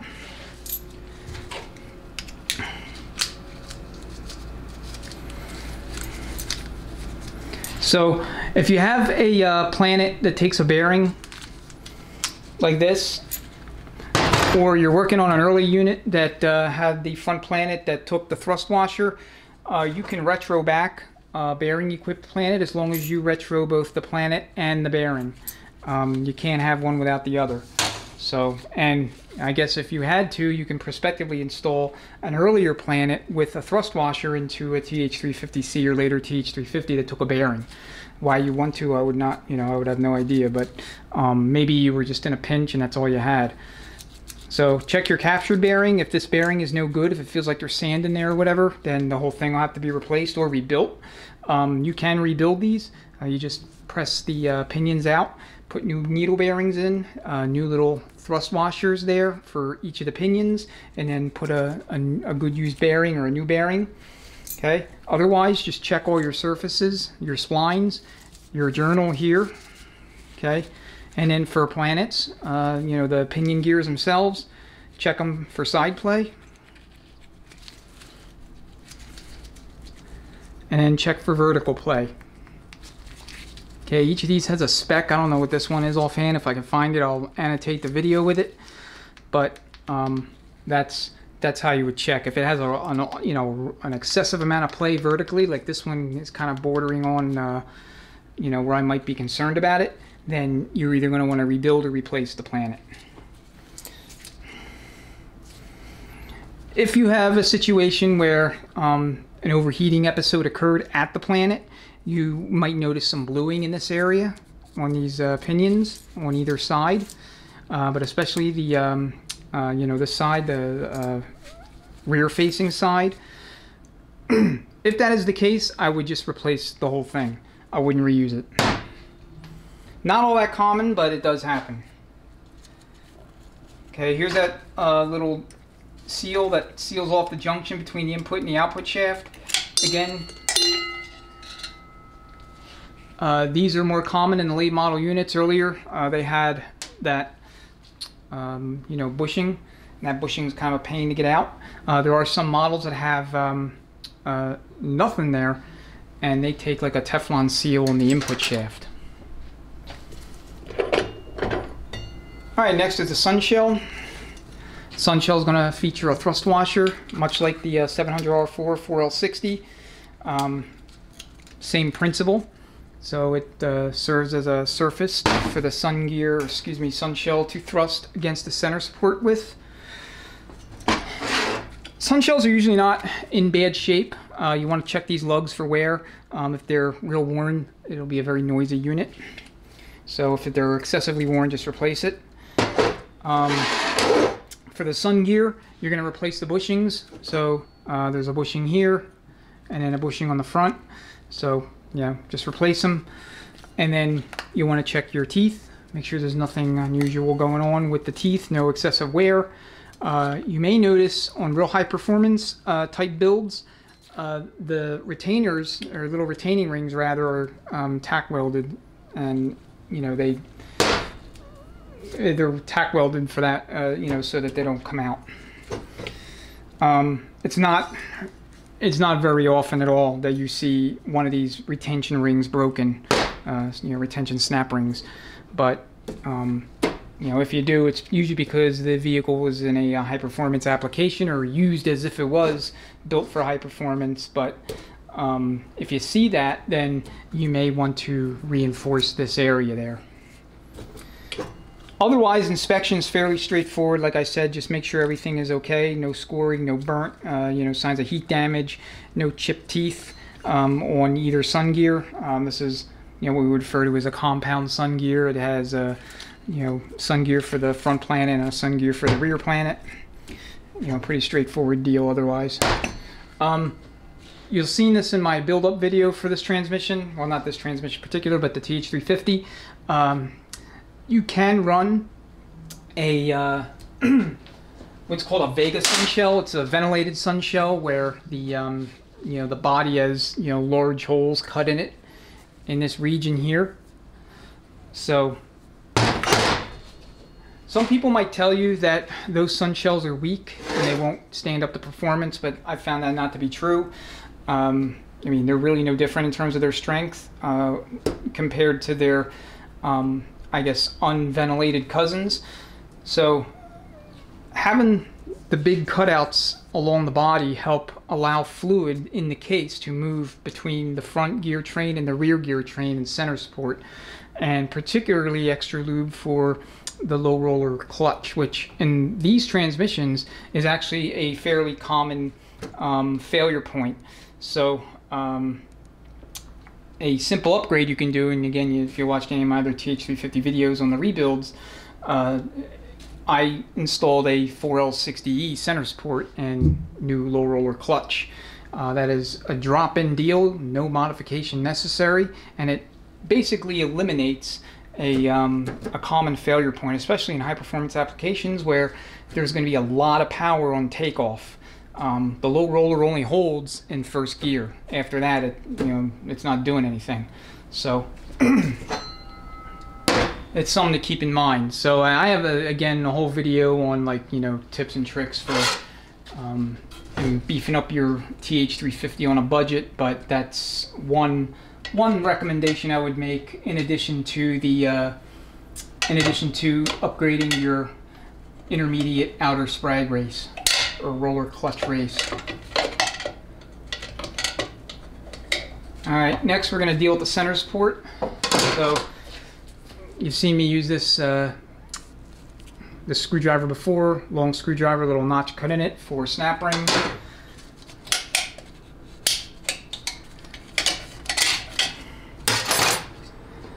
Alright.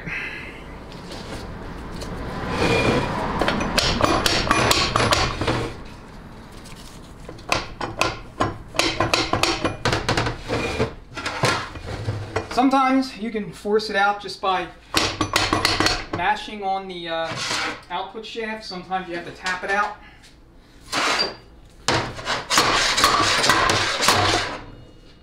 This one was of the latter variety.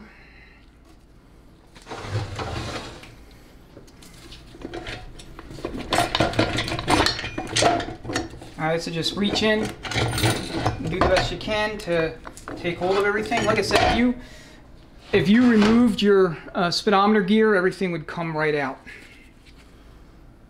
Alright, so here's the center support. It's a TH350 variety. If this was purely a stock rebuild, in other words, it's going to be put back in and the vehicle itself is stock, same vehicle it came out of, then as long as it was in good shape, you can reuse it. What you want to do is you want to replace this low roller assembly itself with a brand new one. But for anything performance, you want to get rid of this thing and you want to install a late 700R4 or 4L60E center support assembly. So check your inner race. It should have a mirrory smooth finish. Should not be cracked. There should not be scoring. Okay, make sure that these lugs are in good shape. If they're excessively worn, you'll have issues with the rear planet, because the rear planet goes there.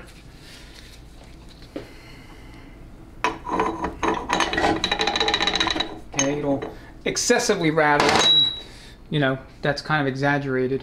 If this was to be put back in, you wouldn't have that, that noise or anything. All right. Apply surface, just make sure it's not burnt, not blued. Unless there's some sort of significant issue with the sealing rings, or lip seals rather, on the low reverse piston, you're usually not going to have a problem. You may also see issues with that if there's a lubrication failure inside the rear gear train, restrictions in the system, etc.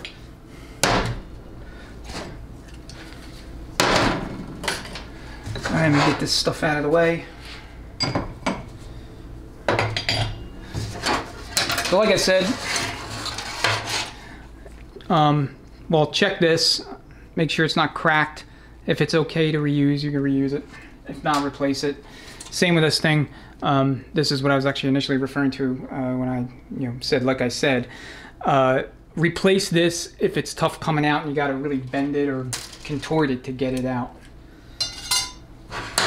Bearings, this is true of all of them. Just check them. Make sure that they're spinning freely and smooth. They're not making any kind of noises. If they are, just replace them.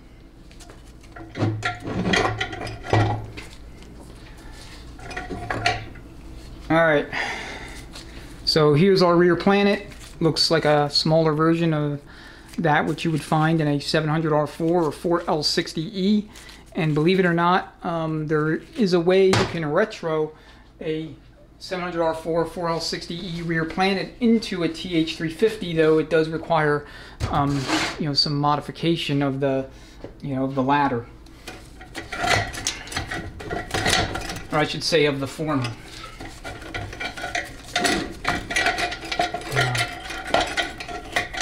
clutch out.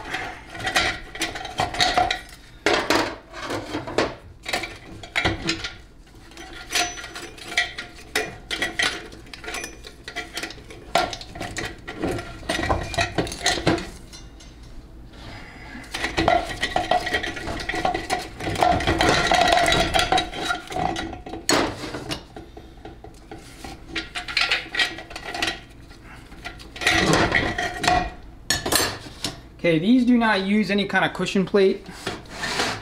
So, you know, if you don't see one, then, you know that that's correct.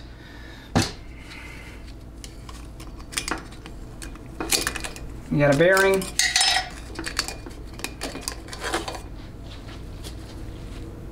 Okay, this is the side that faces front, and then the outer portion of the bearing faces the ring gear. Alright, and then there is a snap ring that holds the rear ring gear to the output shaft. So unlike a 700R4 4L60E, you will need to remove that snap ring unless, like I said, you take off the drive gear on the output shaft on the other side of the case so that you can just pull everything out. But if you did not do that, like I didn't, then you're going to need to remove the snap ring, and the snap ring is, you know, right down here.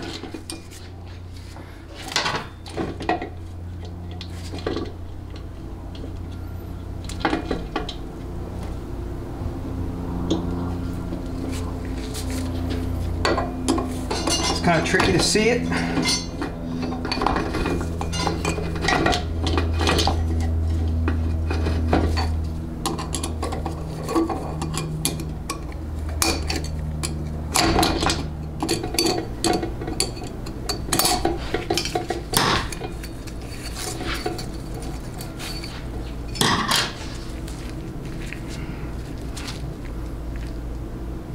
Okay, same deal as the other one. If it's, you know, kind of funky looking, or you think you may have bent it or whatever, just replace it.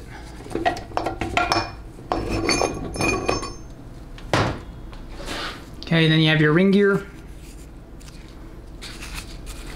Same deal.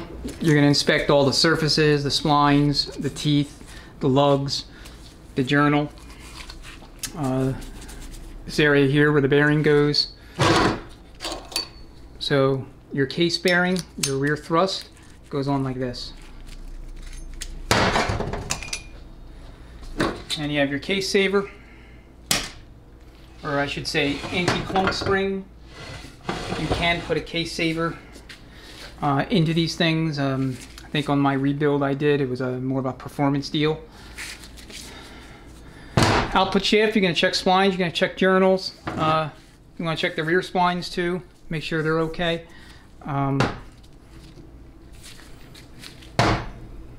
Just make sure that there's no damage to it in any way, shape, or form. You want to check the worm gear tracks here for the governor. Make sure that there's no burrs, anything that could cut that plastic tooth on the governor. And the only thing left in the case is going to be our low reverse piston. So, low reverse piston has a snap ring. So you got to take that out. You got to use a tool to compress the snap ring. I'll do that in a second. First, we'll take a look at the clutch. So you got 4 frictions, 4 steels. Again, no wave plate. This clutch looks in decent shape. It's not common that I would see these, you know, bad. Another upgrade that you can do, it's relatively cheap, is install tubular steels from a 97 and up 4L60E for the low reverse. You just want to double check the thickness, make sure that the thickness of steel that came out of the TH350 is the same as the 4L60E, and you also want to check thickness of friction disc too. You want to make sure that you don't come out of clearance if you decide to swap in different parts. Alright.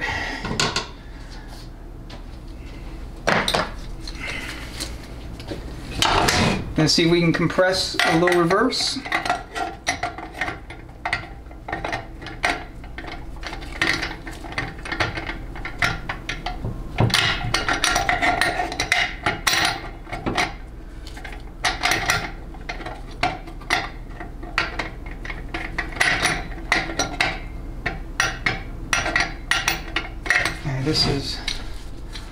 marginally too wide. So I'm going to try this one.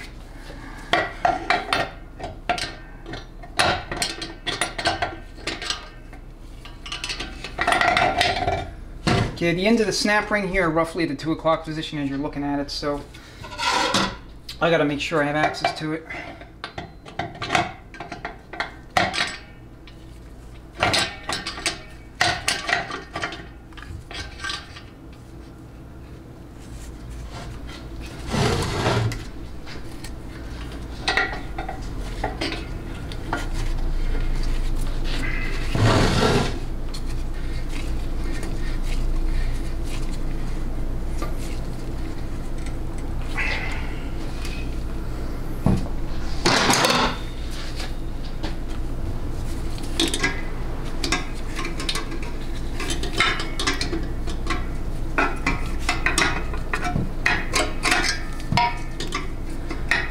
This and that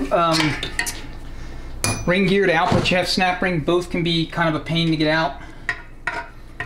You know, it might take you a little bit to get to it and free it up.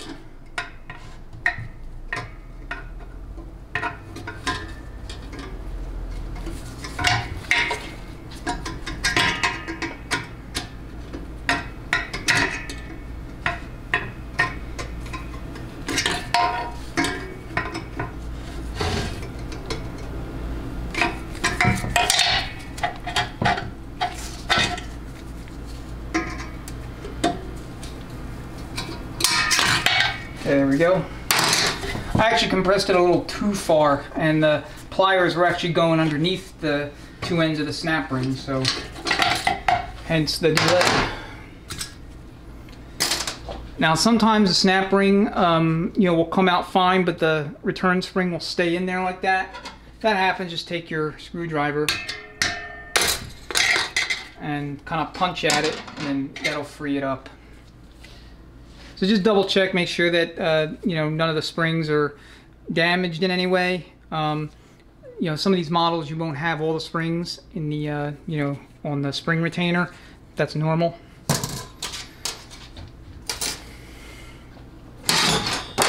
All right, I'm gonna turn the air compressor on, and then we'll apply compressed air into the low reverse feed port at the bottom of the case, and that will free up the low reverse piston and, you know, have it fall down on the bench.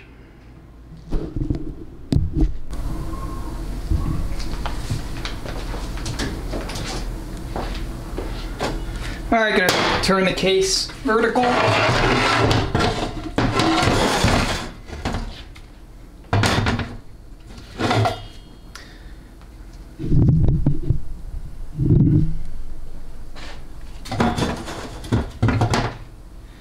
And what you're going to want to do is just simply introduce air into the low reverse clutch. And that will allow you to remove the piston.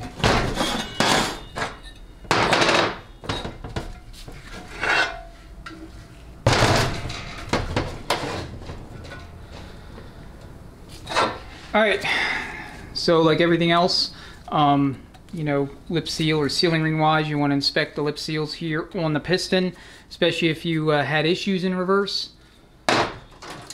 So these should be nice, soft, and supple. And I don't know if that's the case with these. It doesn't quite feel that way. Okay, this inner one is hard. If you're going to have problems in low reverse with these sealing rings or lip seals, they're really not technically lip seals, they're actually square cut or deep cut seals. It's going to be the typically in the middle, you know, this center O-ring here, you know, O-ring in the center of the piston.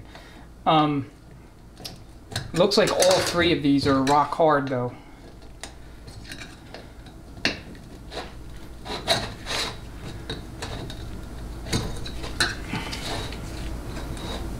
And they can be kind of a pain to get out when they're like this. I mean, look at that. Now these seals can be in this condition for any number of reasons. This thing could have been sitting for God knows how long in the desert, you know, outside, exposed to the elements, seals and sealing rings, O-rings, all dry rotted. That's not entirely uncommon or unheard of. But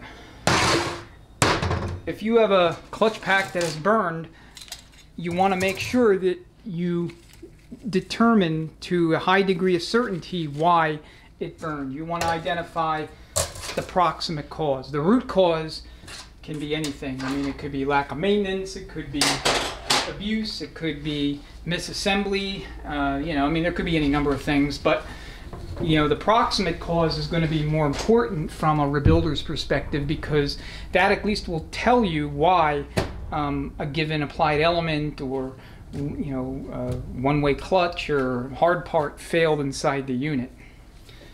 You know, because if you don't know why something happened, you don't know why a particular clutch failed, or, you know, whatever happened, you don't know why it happened, or the evidence isn't sufficient to make a reasonably confident diagnosis, then, you know, in a way it kind of puts you at a little bit of a disadvantage, because you don't know if there's something maybe wrong with the case, or there's something else going on that you're just not seeing. And you know, the real fear that I'm talking about here is having the unit come back because it failed shortly after it went back on the road. Okay, case connector. You could reuse these if you can get them out in one piece. I typically don't make any effort to do this. I kind of will with this one just to show you, but you know, just do the best you can to collapse it. You know, push, collapse the two retaining tabs, one on each side, inward, and push it through. Alright, this one's just dirty, but it otherwise appears to be in good shape. If for whatever reason you don't have access to a new one, then you can certainly reuse that, you know, pre-existing one. You just want to make sure that you don't damage it. Try to take it out, and don't put it through the jet wash either. Alright, so that's the TH350 teardown. If we were going to overhaul this unit, we would do a paper and rubber kit, complete clutch module, direct clutch steel module. I could probably reuse the pressure plate in the direct clutch without too much fear of anything. I would machine the direct clutch piston to allow for an additional steel and clutch. Same with the intermediate clutch. I would add an additional friction and steel, either by swapping to a V8 piston or simply machining the one I already have. Pump, we would purchase a new set of gears and then hopefully achieve proper clearance with the new set without having to resort to machining the pump body. If you do have to machine the pump body for one of these transmissions or TH400s or anything with a crescent, you're going to need to have it done on a vertical end mill. You cannot just stick this on a lathe because you have an offset here, and that offset, due to the crescent, pretty much forces you to use a mill to cut the pocket to the proper depth. Alright, I would also get a Sonic's heavy-duty outer intermediate outer roller clutch race. Those are always preferable. You don't really want to ever use or reuse the factory piece. All the bearings are in good shape, all the thrust washers are in good shape. What else? Governor, probably go through the governor, even though it seemed to check good. We would clean it out, take the valve out, inspect it, make sure it's okay. I have a video on how to do that on either this transmission or the 700R4. And then as far as drive and driven gear, assuming that it would go back into the same vehicle it came out of, you know, we would just reuse them. I'm trying to think what else. New 1-2 accumulator piston return spring. So never reuse that, always put a new one in there. Spiral lock for the intermediate roller clutch. You know, I would not reuse the factory snap ring, and then the two little snap rings, one for the front planet 2 output shaft and one for the rear ring gear to output shaft. I would replace those. You may say that that's not necessary. I'm being a little paranoid, and you're probably right, but I'd still replace them because both of them were tough coming out, and that's 100% operator error there. Can't really blame anybody but myself for that one. Let's see, sun gear. The sun gear shell looks good. It's got a slight bit of wear to it, but I don't think anything severe enough to require replacement. But you always take a closer look. Just again look at the lugs here. I mean, there's a little bit of wear here on this one. If you see a shiny spot, this one would be a judgment call. I'd have to really think about it. The race looks good, me dropping it notwithstanding. And then I think everything else looks okay.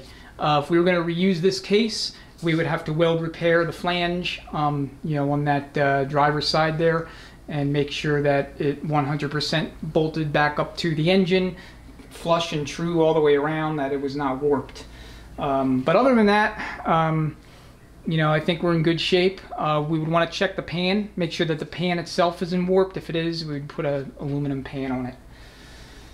All right, as always, thanks so much for watching. If you have any questions, comments, go ahead and leave them below. I'll annotate the video where if there's anything important that I didn't, verbally touch on. If there is appetite or a desire to see a video on vacuum modulators and the modulator system in general, let me know on that and I'll do one. But otherwise, I think I've covered the TH350, as thoroughly and as comprehensively as I'm going to. So if you have any questions, like I said, just go ahead and leave them in the comments and I'll respond back as soon as I can. Thank you again for watching. Enjoy the rest of your day or evening.